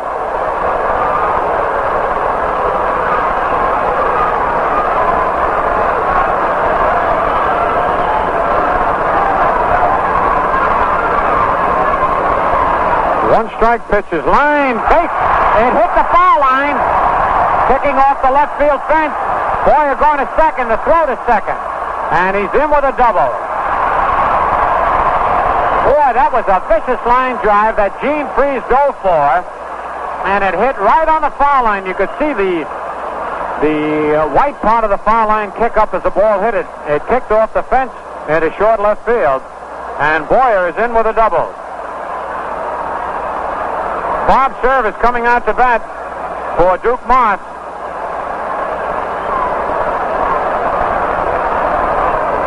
That was the 4th hit off Billy Pierce. For Boyer, his 10th double of the year. Serve batting .237. Here comes Al Lopez, and Pierce is out of the game. Wait a minute now. He started out and is coming back. And the reason he's coming back is that they have not announced Serve's name as yet. Should Lopez go out there, Pierce would be automatically out of the game, and if they put a right-hand pitcher in, then Casey Stengel might change his mind and put a left-hand pinch hitter in. So Lopez walked back to the dugout, and Serve walked back to the Yankee dugout as Casey called him back. We'll wait and see who makes the first move. Serve had not been announced. Lopez is standing on the steps of the Yankee dugout. And Joe DeMaestri, it looks like, is coming out now.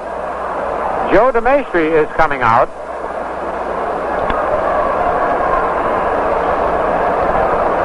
So let's see if Lopez is going to come out and get Pierce out of there.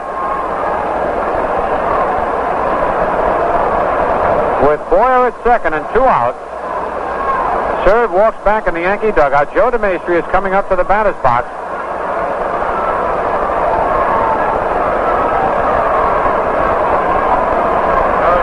So it is DeMaestri.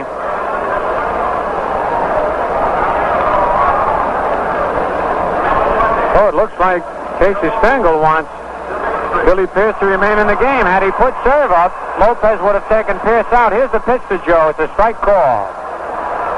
This way, by putting DeMaestri up there, Lopez leaves Pierce in the ball game. Lopez pulls in Minnie Minoso in left field, tells him to play a little shallow. The pitch to DeMaestri hits the second, Fox up with it. Over to Stevens for the out. So Billy Pierce not only gets a reprieve to stay in the ball game, but now has a chance to be the winning pitcher. Had he been taken out with 2 out in the bottom of the 5th, he could not have been the winning pitcher, even had the White Sox won the game. For the Yankees, in the bottom of the 5th, 2 runs on 4 base hits, no White Sox errors. 1 man left to score at the end of 5 full innings. The White Sox 6 runs, 9 hits and no errors, and the Yankees 2 runs on 4 hits and 1 error. Well, that was quite a bit of strategy there by both managers. Quite a break for Billy Pierce, by the way, as we just explained to you. Al Lopez is not going very far with his pitches. He didn't go far with Shaw yesterday. Once he got in trouble. Even though Shaw pitched 8 innings, he got in a little bit of trouble, and he was yanked.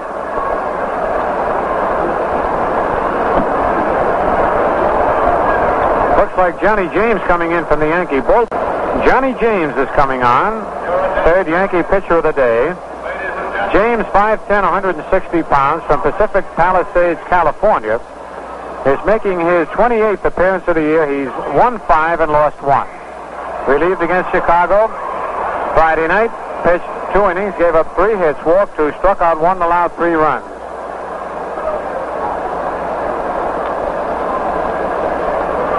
Johnny James comes on with a 4.73 earned run average.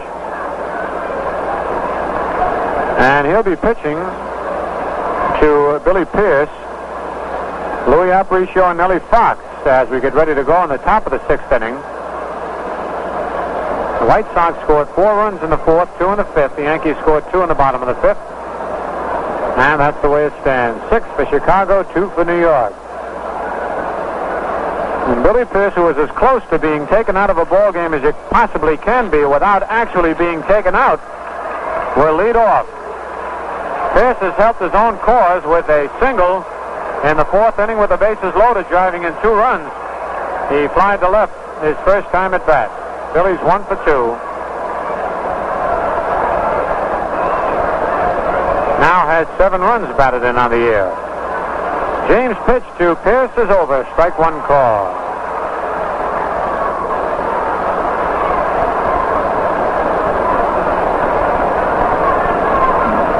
McDougal in a 3rd.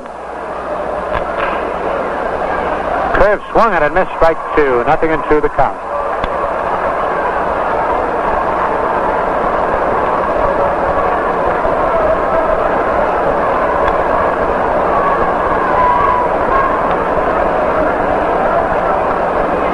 The 2-strike pitch a base hit to right center field on a 0-2 count. James tried to curve him on the outside corner, and Pierce rifled a base hit to right center field, his second base hit of the ball game. Hit number 10 for the White Sox. Here's Louis Aparicio, struck out, bounced to short, and walked. I know James tried to waste that pitch. Didn't want to get it over the plate, but he hit the outside corner, and Pierce hit the pitch. Billy puts on the warm-up jacket again. Aparicio steps into the batter's box. The Yankees infield looking for the possible sacrifice. McDougal's in at third. Skowron ready to charge in. Here's the stretch. The pitch. Curve hit in the ground off the pitcher's glove. And that's going to be a base hit. No chance to get Pierce or Aparicio.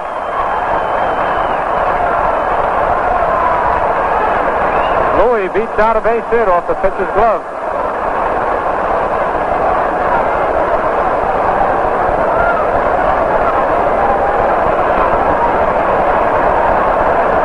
Hit number 11 for the White Sox.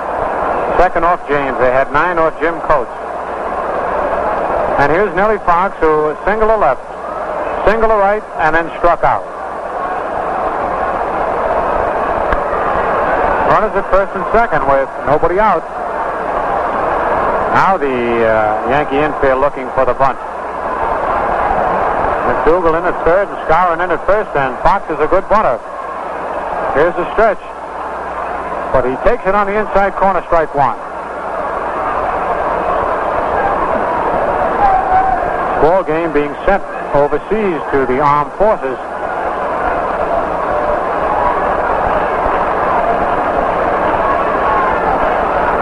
Here's the stretch by James. Pitch bunted foul. Strike two. 0-2 on Fox. Gordon Bridge from Armed Forces Radio was showing me a letter he had just received from a fan in northern Rhodesia, and that's one of those trouble spots where they're having all the refugees from the Congo coming in. Fellow watching a ball game, listening to a game with a rifle. There's a ground ball to short. Boyer to Richardson for one, to throw to first. Safe at first. Richardson had to throw that ball with both feet in the air as he was playing Fox in the hole. Boyer's throw came to Bobby. Bobby caught it, stepped on second, leaped high in the air, threw across his body, but not quite in time. So Aparicio is out. Pierce is at third. Fox is at first on the force play. And the batter is Minnie Minoso, who bounced to short, single to left, and hit back to the box.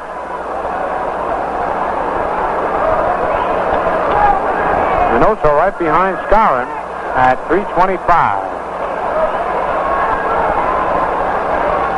Takes the curve low, ball one.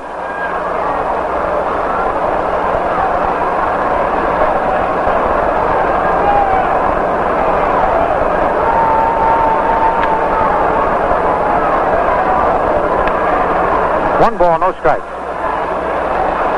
Fox leads off first, Pierce off third. Pitch is swung and a missed, strike one. High fastball, about letter high that Minnie went after.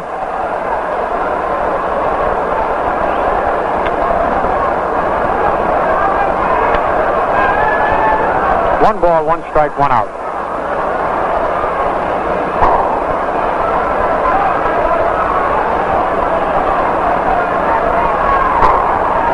Curve high inside. Minoso falls flat on the ground. 2-1. Ed Runge dusts off home plate.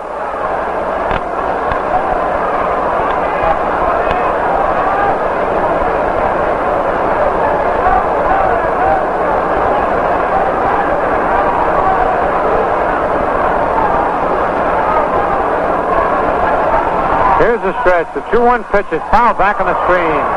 2-2, and again Minoso goes all the way down on both knees.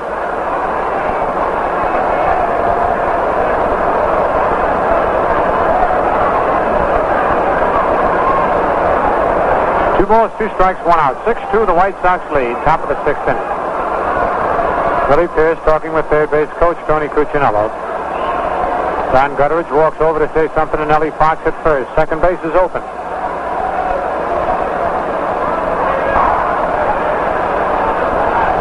the stretch. Then James steps off the mound, goes back to the rosin bag. Now he's ready. Curve, strike three. Went after a bad pitch, didn't get it. Big strikeout for Johnny James. Here's Roy Sievers, who bounced to third, singled and homered. 2 for 3 for Big Roy. Back over the 300 mark again. Started the game at 298.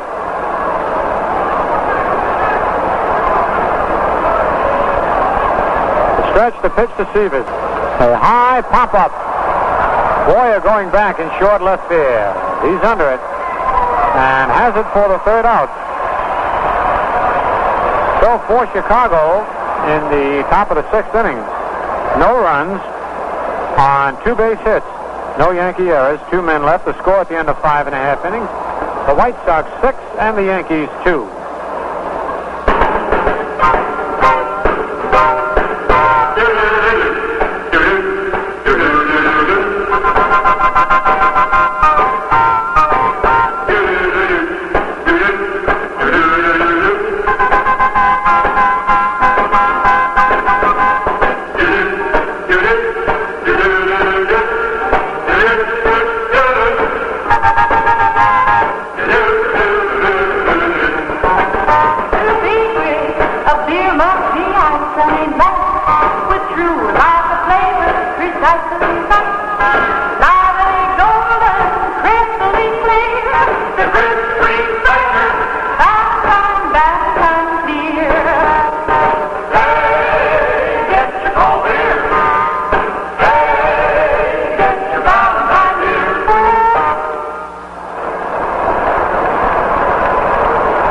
In the bottom of the 6th inning, it's the top of the Yankee batting order to face Billy Pierce for the 3rd time. And it's the 3rd time that Bobby Richardson has led off an inning in the ball game. 1st inning, the 4th inning, and here in the 6th. Bobby lined to center and flied out deep to left field. WOKO, Albany. Billy Pierce had retired the first 12 men in order. And in the 5th inning, Skowron got the first hit for the Yankees. Mantle double. Howard single. Popped up in the infield. Gene Freese, the third baseman, is coming under it and makes the catch halfway between home and the pitcher's box. 1 away. Here's Hector Lopez. Fly to right and was called out on strikes.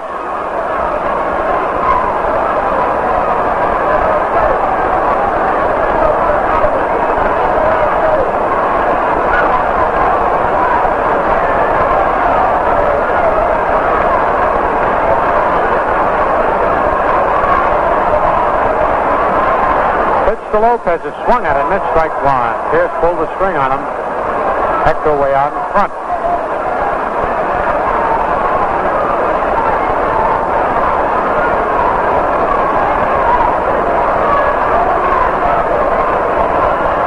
Slow curve in the dirt, 1-1.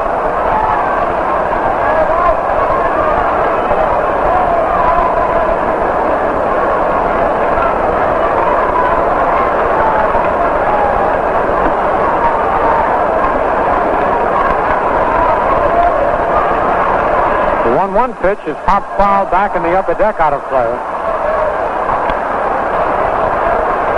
1 ball, 2 strikes on Lopez.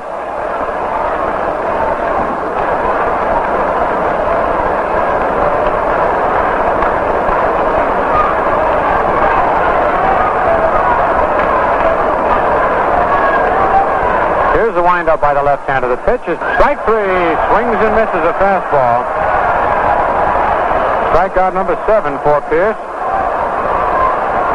Here's Roger Maris, who bounced to second and struck out.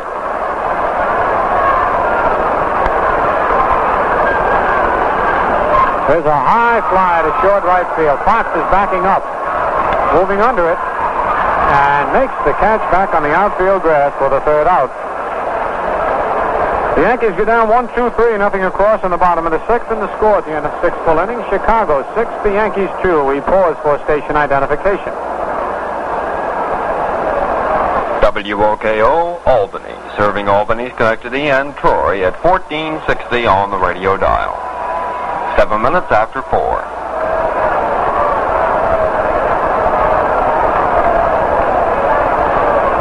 On the scoreboard, Boston leads Cleveland 10-5 at the end of 8. Detroit has tied up Baltimore 1-1 playing the bottom of the 7th inning. Kansas City won the first game against Washington 6-3, and the A's failed to score in the top of the first of the second game. The National League, Philadelphia at Los Angeles, Pittsburgh at San Francisco start later on. Cardinals lead the Cubs 2-1 at the end of 3.5. And Milwaukee leads... Wait a minute, the Cardinals, they said led the Cubs, but they lead Cincinnati, and Milwaukee leads the Cubs 7-3 at the end of 6.5. And here at Yankee Stadium, the White Sox are leading the Yankees 6-2, going into the top of the 7th inning, and ready to go here in the top of the 7th inning will be Mel Allen. Mel Allen.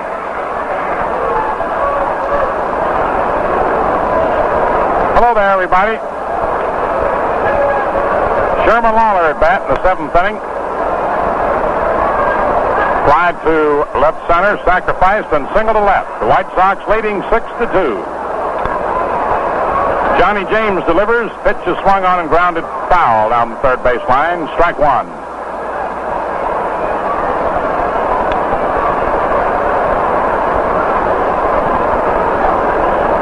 No balls, one strike.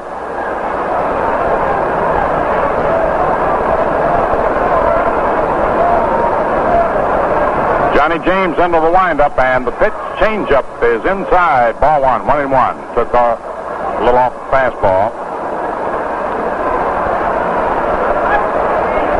Smith and Freeze to follow. Johnny James, the third Yankee pitcher, into the windup. In comes the pitch, and Lawler takes low outside for a ball. Breaking pitch. A 2-1 count. Eli Gerber and Herb Score will be the pitchers in the second game.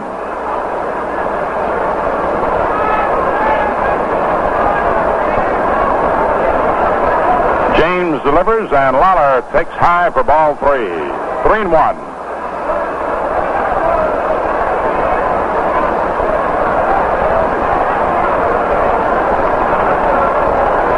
Three balls, one strike. 6-2, White Sox, 7th inning. Now the pitch swung on and popped up into the air toward third. McDougal moving under it. Coming in and makes the catch. One down in the 7th.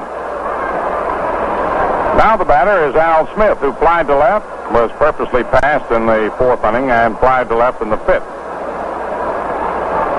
Batting .323.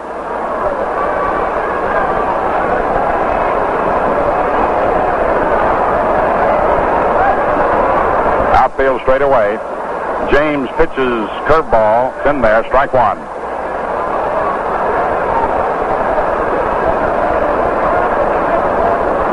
No balls, one strike. In comes the next pitch, inside. Ball one, 1-1. For you late tuners in, the White Sox did most of their damage in the 4th inning. Getting 4 runs in that inning and 2 in the 5th off Jim Coates.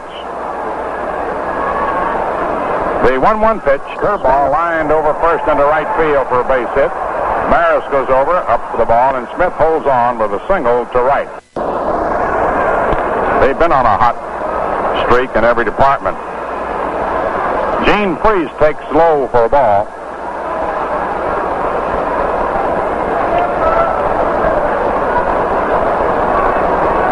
From last Sunday through Thursday, the averages of the White Sox have been in the stratosphere. Now the pitch inside for a ball. From last Sunday through Thursday, Landis was hitting, during that time, .350, Fox .412, Minosa .412, Sievers .353, Lawler .333, Smith .444, Freeze .294, and Aparicio .278. And they have continued to hit in this series. The next pitch is over the outside corner for a strike, 2-1.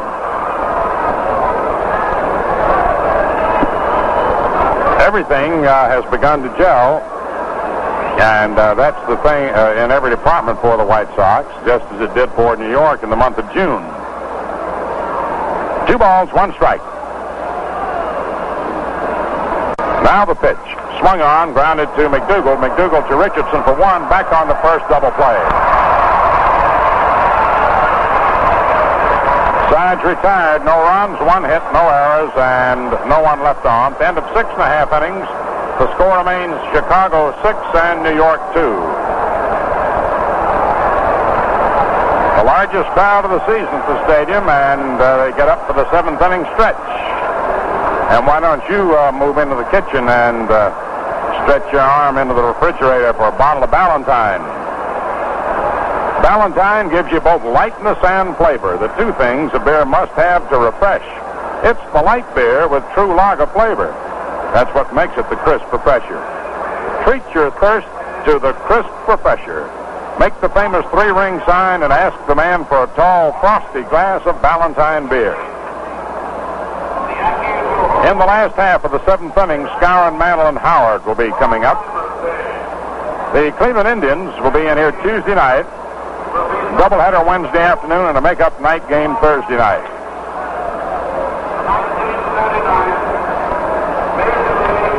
Next Friday night, Kansas City.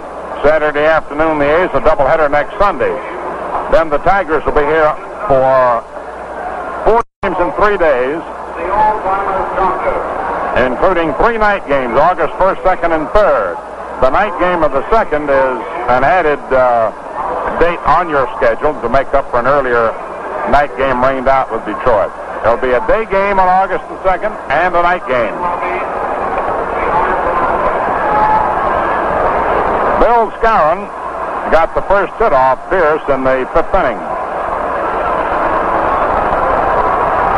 Hitting .331.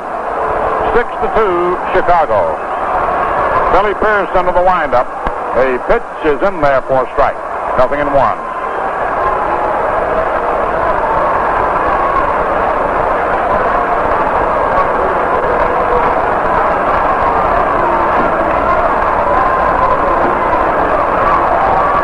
Now the delivery. In there, strike 2. 0-2. Pierce was almost taken out of the game last inning when Serve started to go up to bat. Lopez started out and stopped when Serve had not been announced and went back, and then DeMaestri was sent up instead. Pierce stayed in. Next pitch is inside for a ball. 1-2.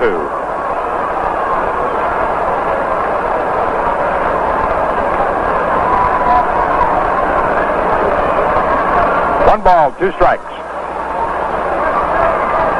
Now the pitch. Moose swings and fouls it off to the right of the plate, out of play.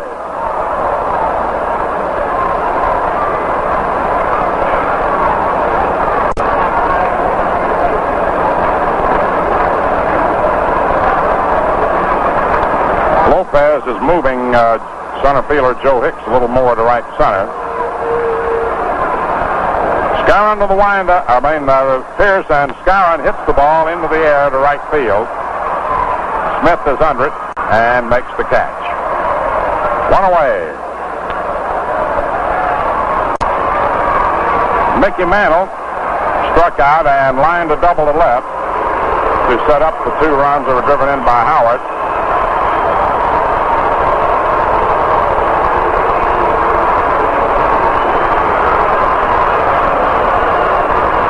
.2 Chicago.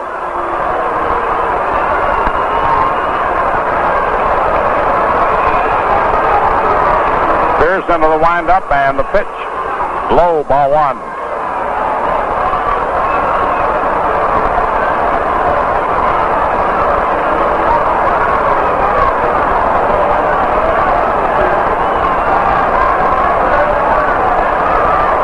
Now the 1-0 delivery. Swung on line to short off the glove of Aparicio. He gets it, throws to first high. Mantle safe. A hard shot hit at the feet of Aparicio. Spun off his glove into the air, and Mantle is credited with a base hit. Up comes Elston Howard.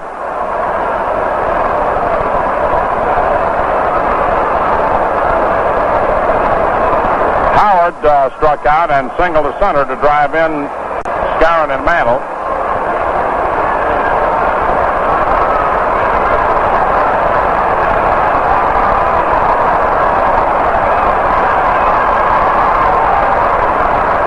One on, one out. Pierce to the stretch, and the pitch. Swung on and fouled off upstairs. Strike one.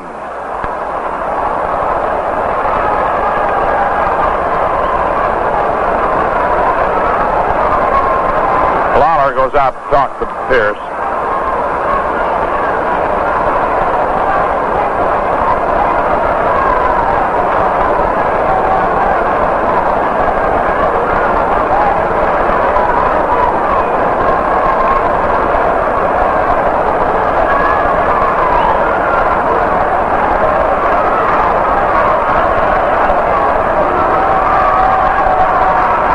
Pierce ready. Here's the pitch. Swung on, lined into center, right at Hicks. He takes it, and Mantle retreats to first. Howard lines out to center. 2 away.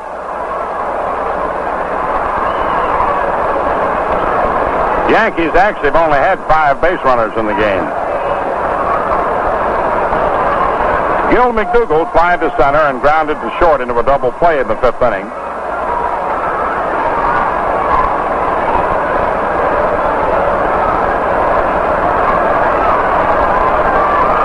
Two outs.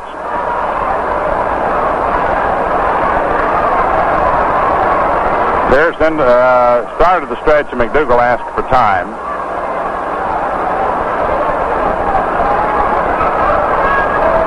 Billy sets, delivers, high curve, ball one.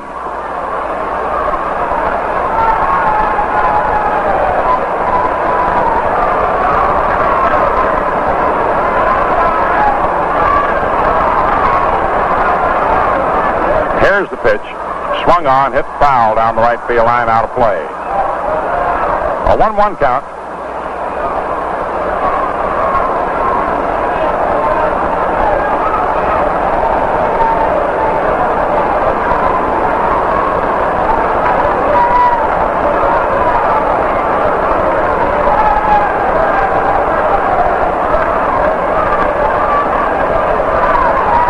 Now the next pitch. Low, ball 2, 2-1. 6-2 Chicago, 7th inning.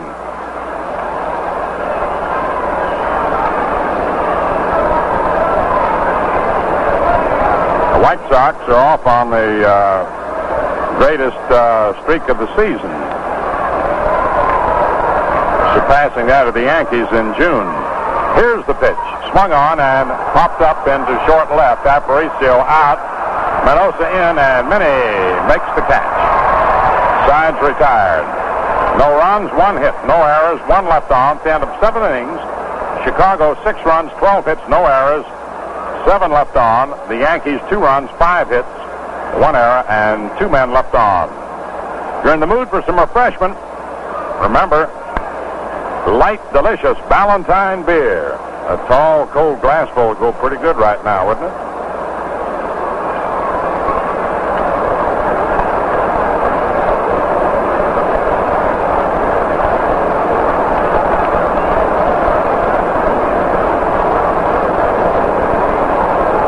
Next Saturday, Casey Stengel will be 70. And I know a lot of you folks might like to be on hand to help salute Casey. Folks like to ride him and get on him, but he's still one of the most colorful managers of all time. 70 years old next Saturday. Hope you can come out. In the 8th inning, Joe Hicks first up for Chicago. Pierce to follow, then Aparicio.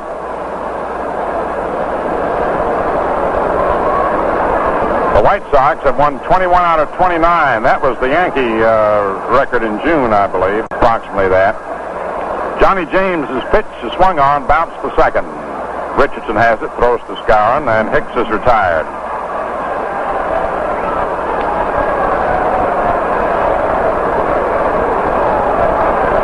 Billy Pierce hasn't come out yet, and here he comes now.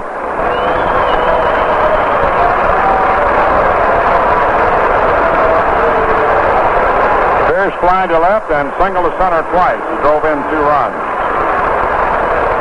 The Yankees won 21 and lost 8 in June, and the White Sox have won 21 and lost 8.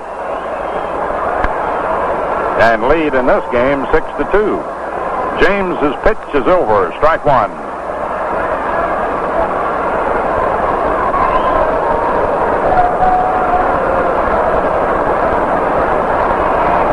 Now the delivery. Outside. Ball 1. 1-1.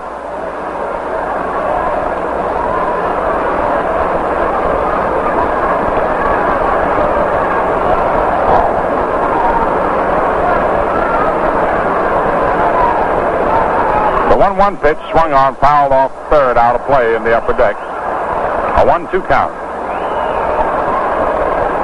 2 of the games the White Sox, one game that they won, and this one they lead in, turned, or you'd always take out turning points, but on the pitcher getting a base hit with a chance to get out of an inning. Early Wynn got a base hit in the clutch the other night. Fastball swung on and missed. Strike 3. Johnny James has been the most effective Yankee pitcher we've seen in a few days.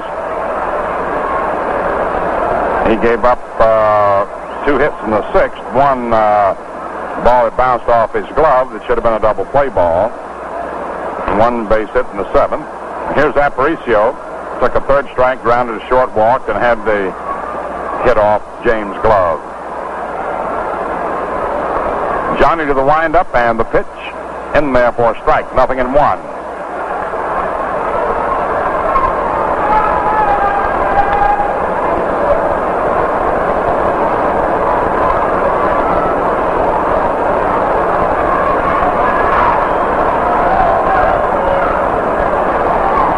Here's the next pitch. It's over. Strike 2. 0-2.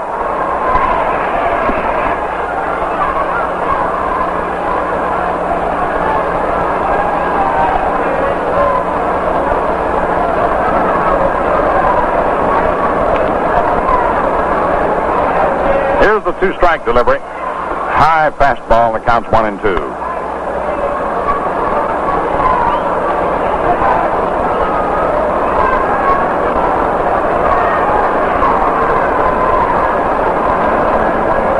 Now the next pitch. Curveball swung on and missed.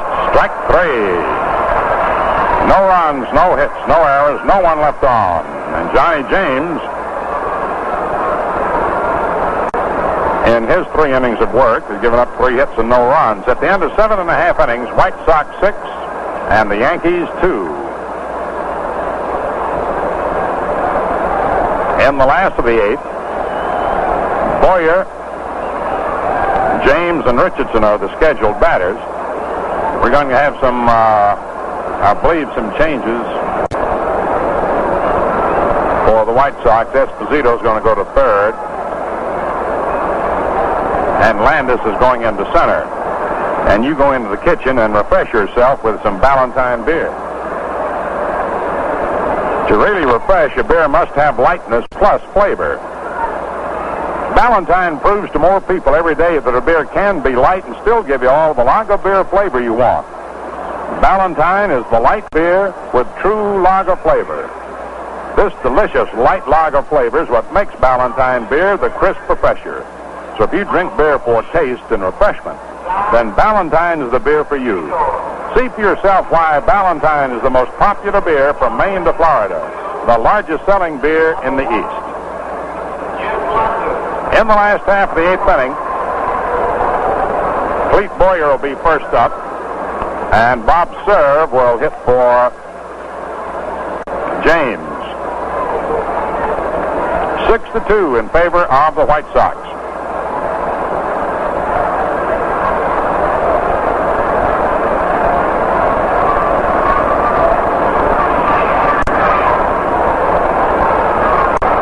Billy Pierce all set. Boyer struck out, double to left. The left-hander with the windup, and the pitch is high, ball one.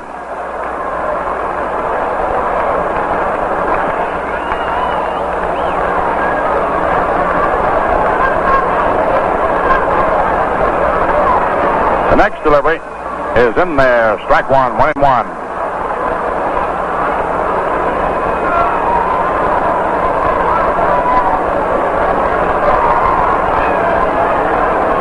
Now the windup, and the pitch to Boyer is outside. Ball 2-1.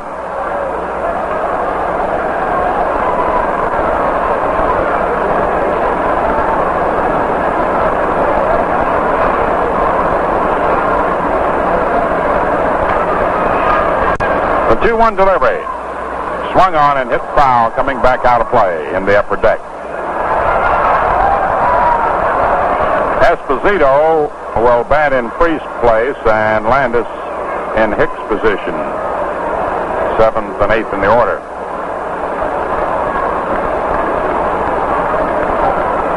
Two balls, two strikes. Here's the pitch. Swung on, foul, tip, drop. Count remains 2-2.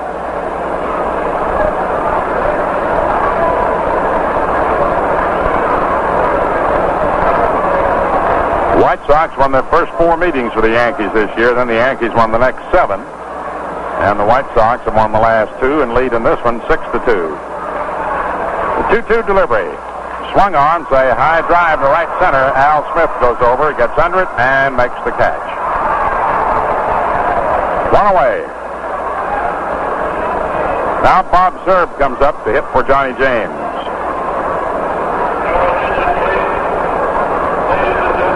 Bob batting .237.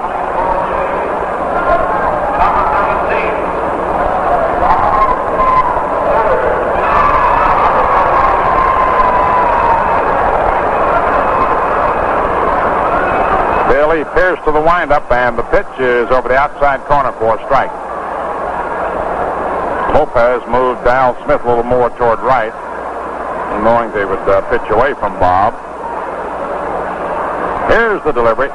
Swung on and hit down the right field line, but foul and out of play. Strike 2, 0-2.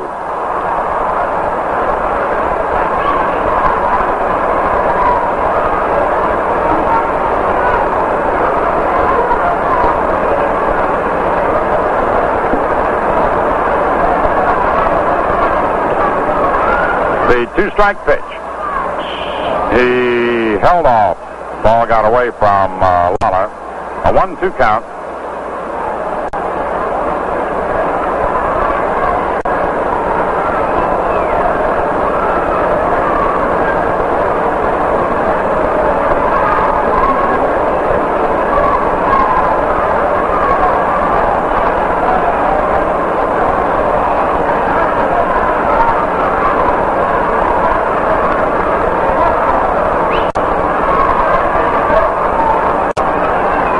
The next delivery, swung on and bounced to third. Esposito has it. The throw to first is not in time, and the ball additionally was dropped by Sievers. Esposito had to back up on the ball. We'll await the official scorer's ruling. It's an error. Charge to Esposito on the throw. Bobby Richardson steps up. He lined to center, fly to left, and popped to third.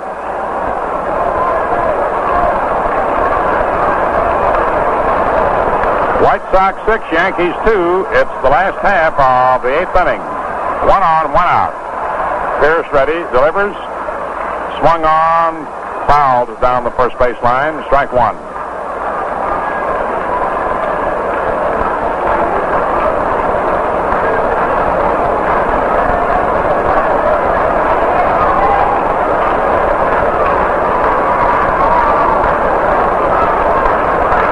Pierce to the stretch, and the pitch.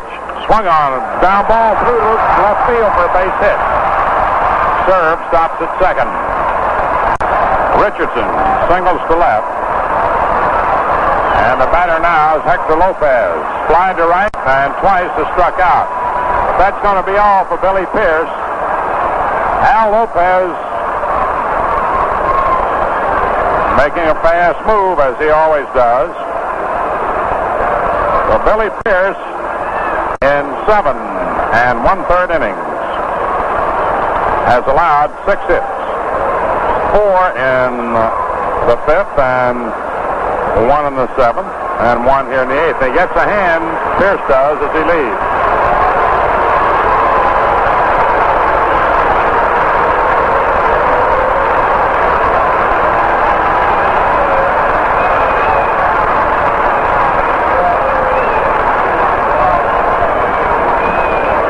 Pierce didn't walk a man, and for the second straight time, while he went the distance last time against Boston and shut him out, he didn't walk anybody.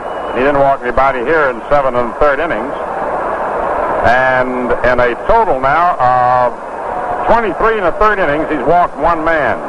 In 32 1/3 innings, he's walked 3 men. In 39 1/3 innings, he's walked 5 men. In 48 1/3 innings, he's walked 9 men. Dirk Lown is coming in.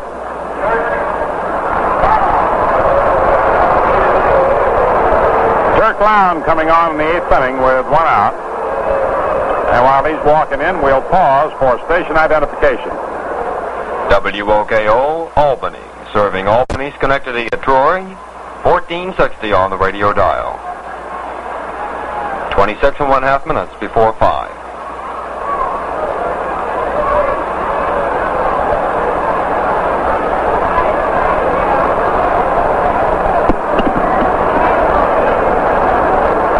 Dirk Lown,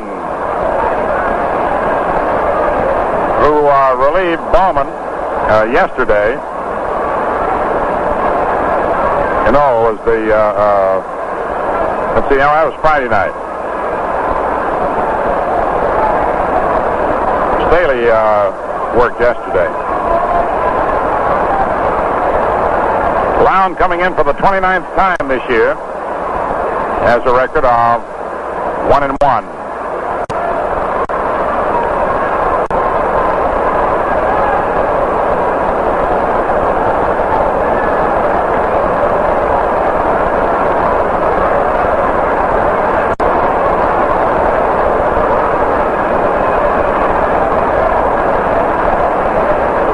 We got a group of the petty officers of the naval base from New London today, in the Norwich Lodge of Elks.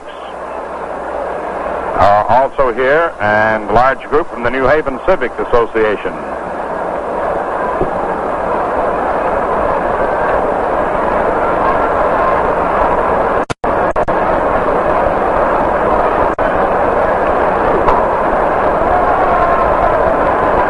White Sox leading 6-2. It's the last of the 8th.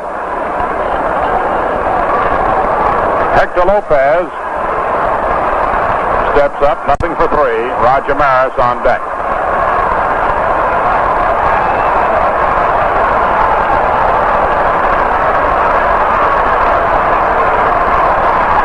Lown gets the gets the sign from Lawler into the stretch, and the pitch outside, ball 1. Serve on second, and Richardson on first.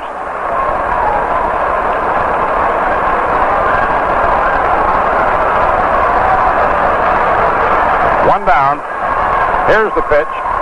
Swung on and missed. Strike 1. 1-1.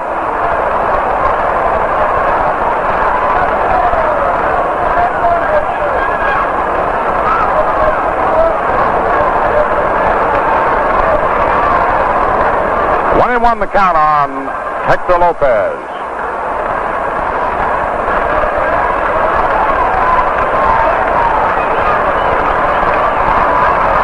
To Chicago, 8th inning. Serve and Richardson lead away. The pitch swung on, a ground ball to Aparicio.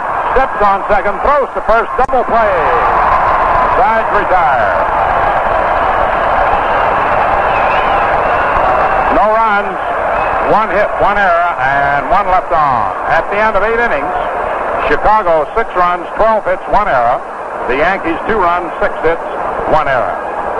Elsewhere in the American League, and by the way, that was the 100th double play for the White Sox this year.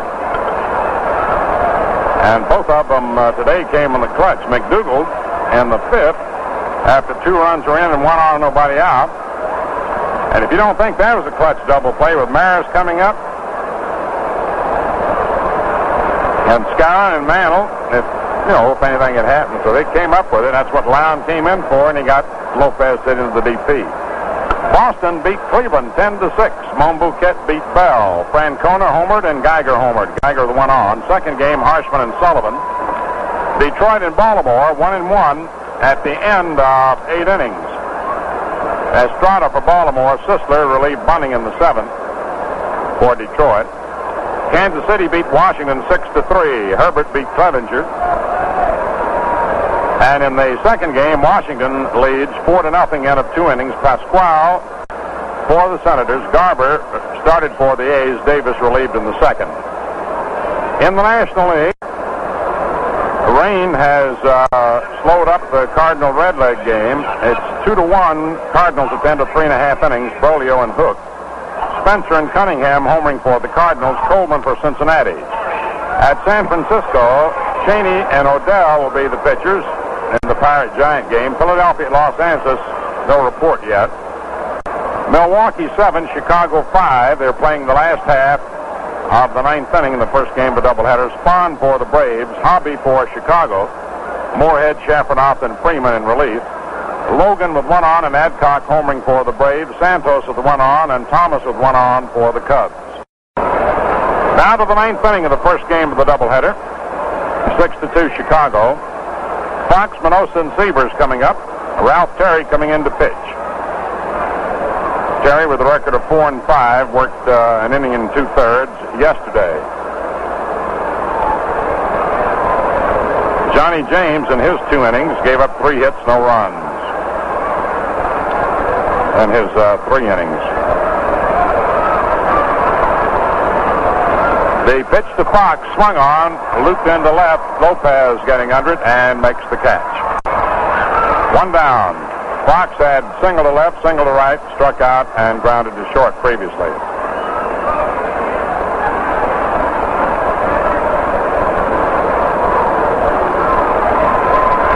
Minnie Minoso grounded to short, single to left, out on a bunt, and struck out. Batting .324. Terry to the windup and the pitch. Inside, ball 1.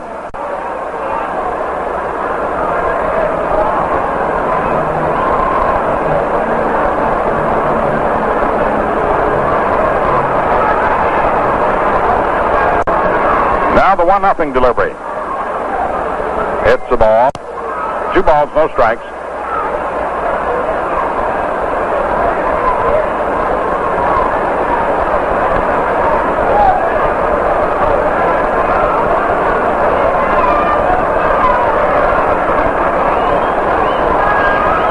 The 2-0 pitch.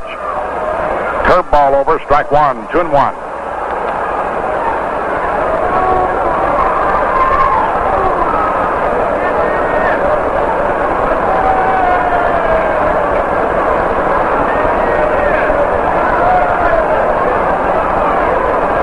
Here's the 2-1 delivery.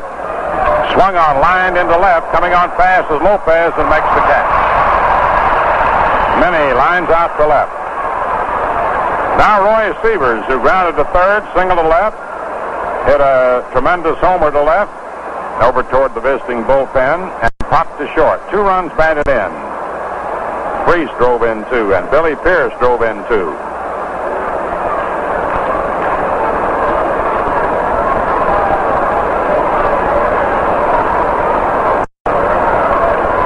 Sievers' hot bat ignited the Sox surge. Strike fastball in there, 0-1.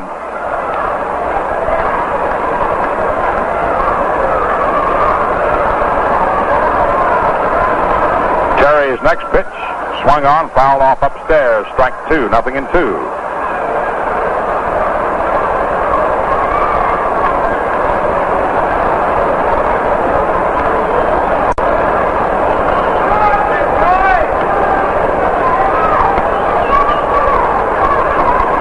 balls, 2 strikes. Terry into the windup, and the pitch is high, ball 1, 1-2.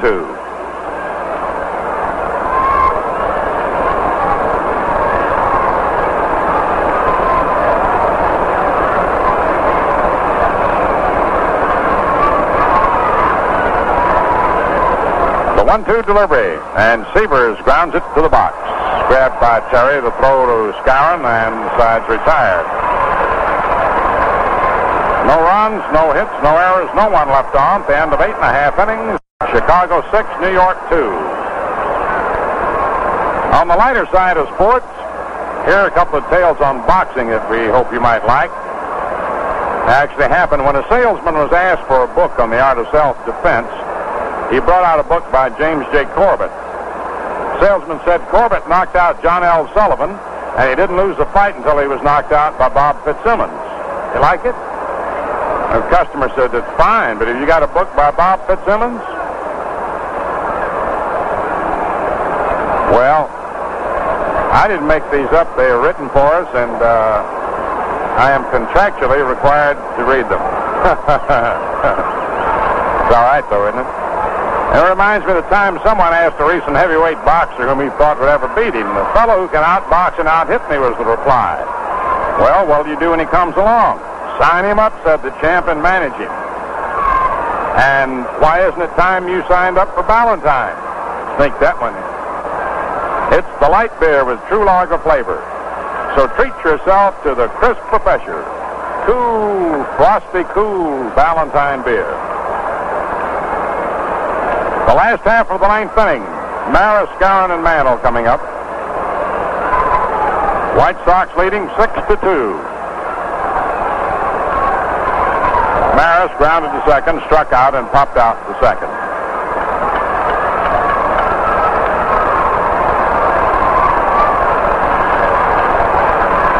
Turk Clown in relief of Billy Pierce to the windup. The pitch over the inside corner, strike 1.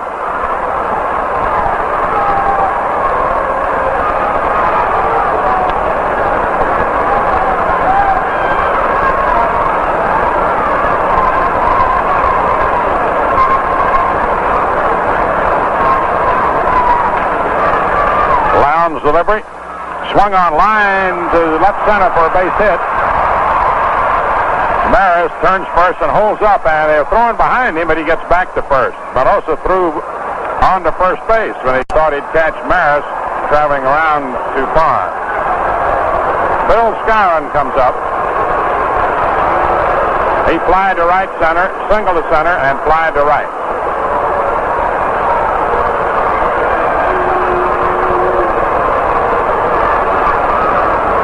The 7th hit for New York. Lound to the stretch, pitch to Skowron, high and inside, ball 1.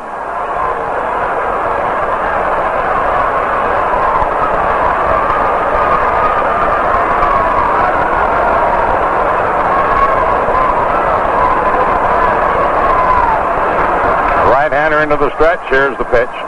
It's inside, ball 2, 2-0.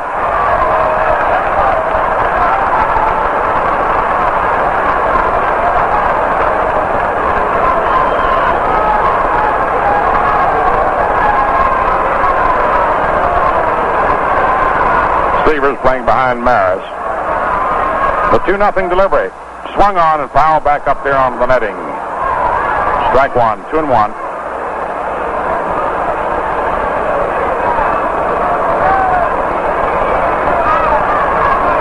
Two balls, 1 strike.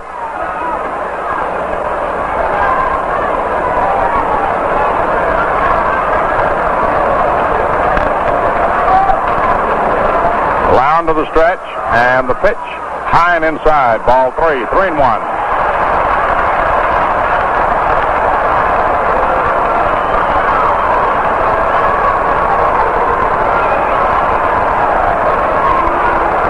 Three balls, 1 strike.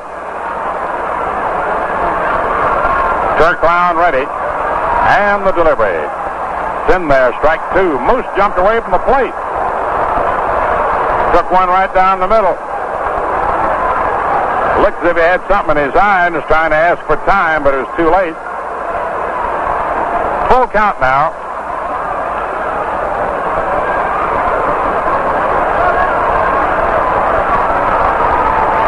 Loud into the stretch. And the pitch. Swung on, hit foul, out of play beyond first base. Up onto the roof.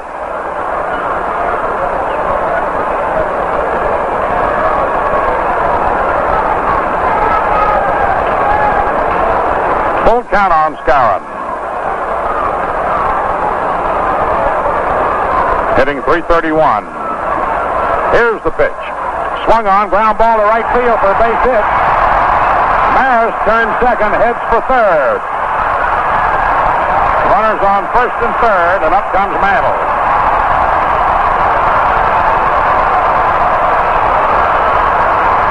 And Al Lopez is coming out of the dugout.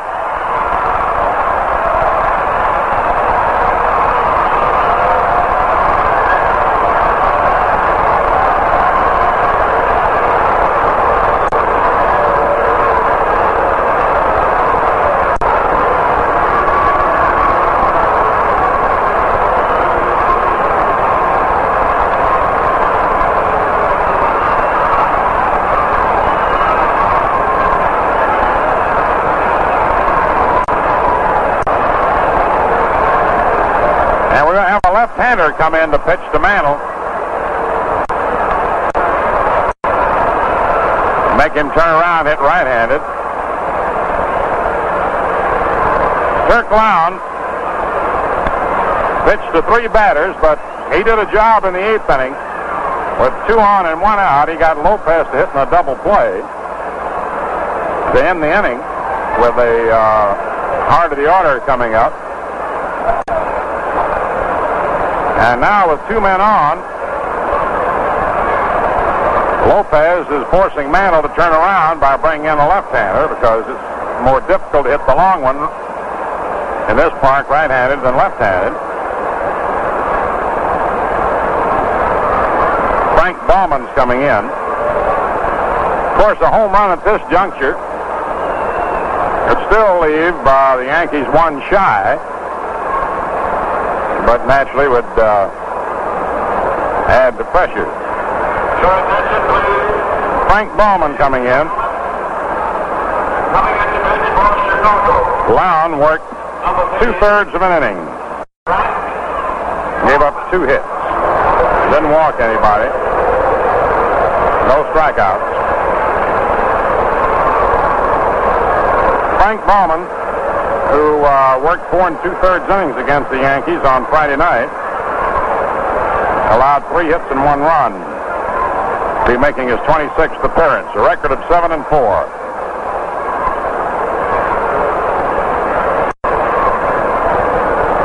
He's got good stuff too. Good fastball, good curve and slider.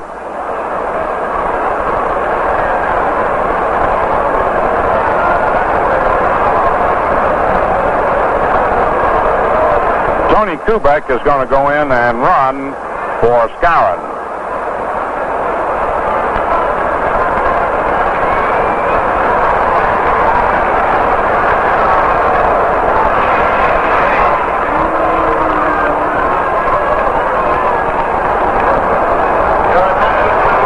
Kubek running for Skowron.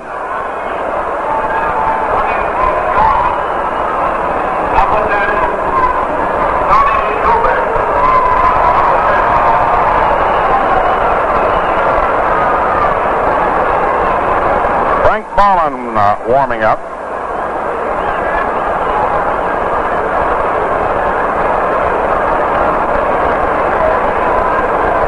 Bauman can throw a good sinker too, and that's what Lopez wants. He wants the ground ball to beat the threat of any big inning. Mantle's had 2 for 3, struck out, doubled and singled.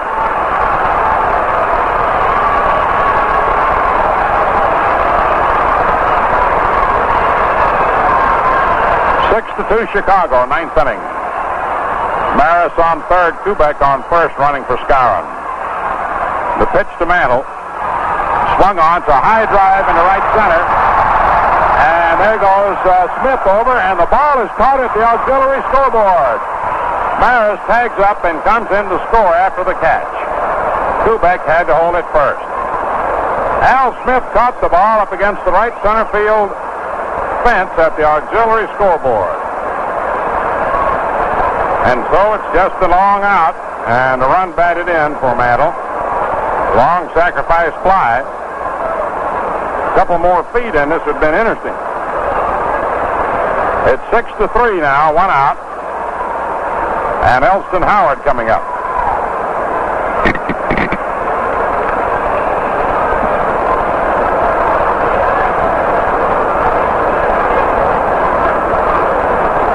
Mantle's 56th run batted in.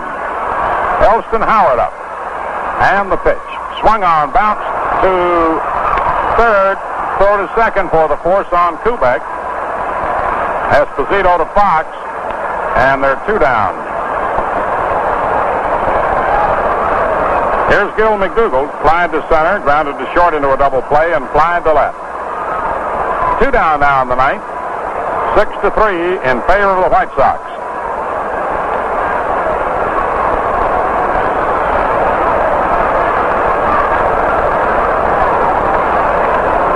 Howard had struck out, single to center, and line to center previously. McDougald, nothing for 3. Frank Bauman's pitch in there, strike 1.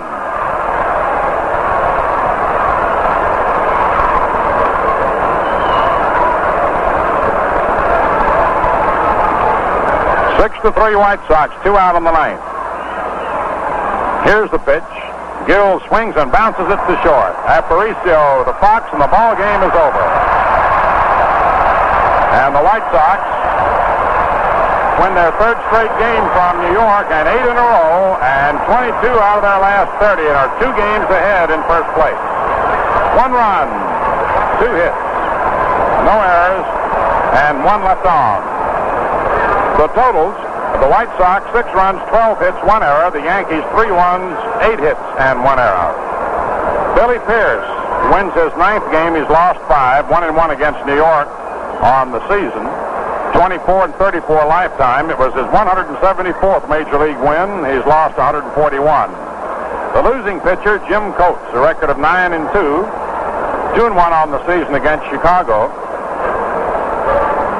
And 3-1 lifetime. He's 15-3 overall in his brief Major League career. Well, that wraps up the first game of the doubleheader.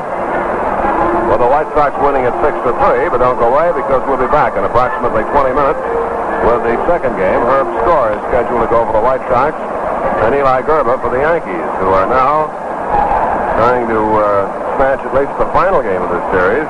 The White Sox have guaranteed they're holding on to first place regardless of what the Yankees do in the second game. The White Sox have won their 8th straight ball game, so hang around here now. We'll be seeing you in about 20 minutes.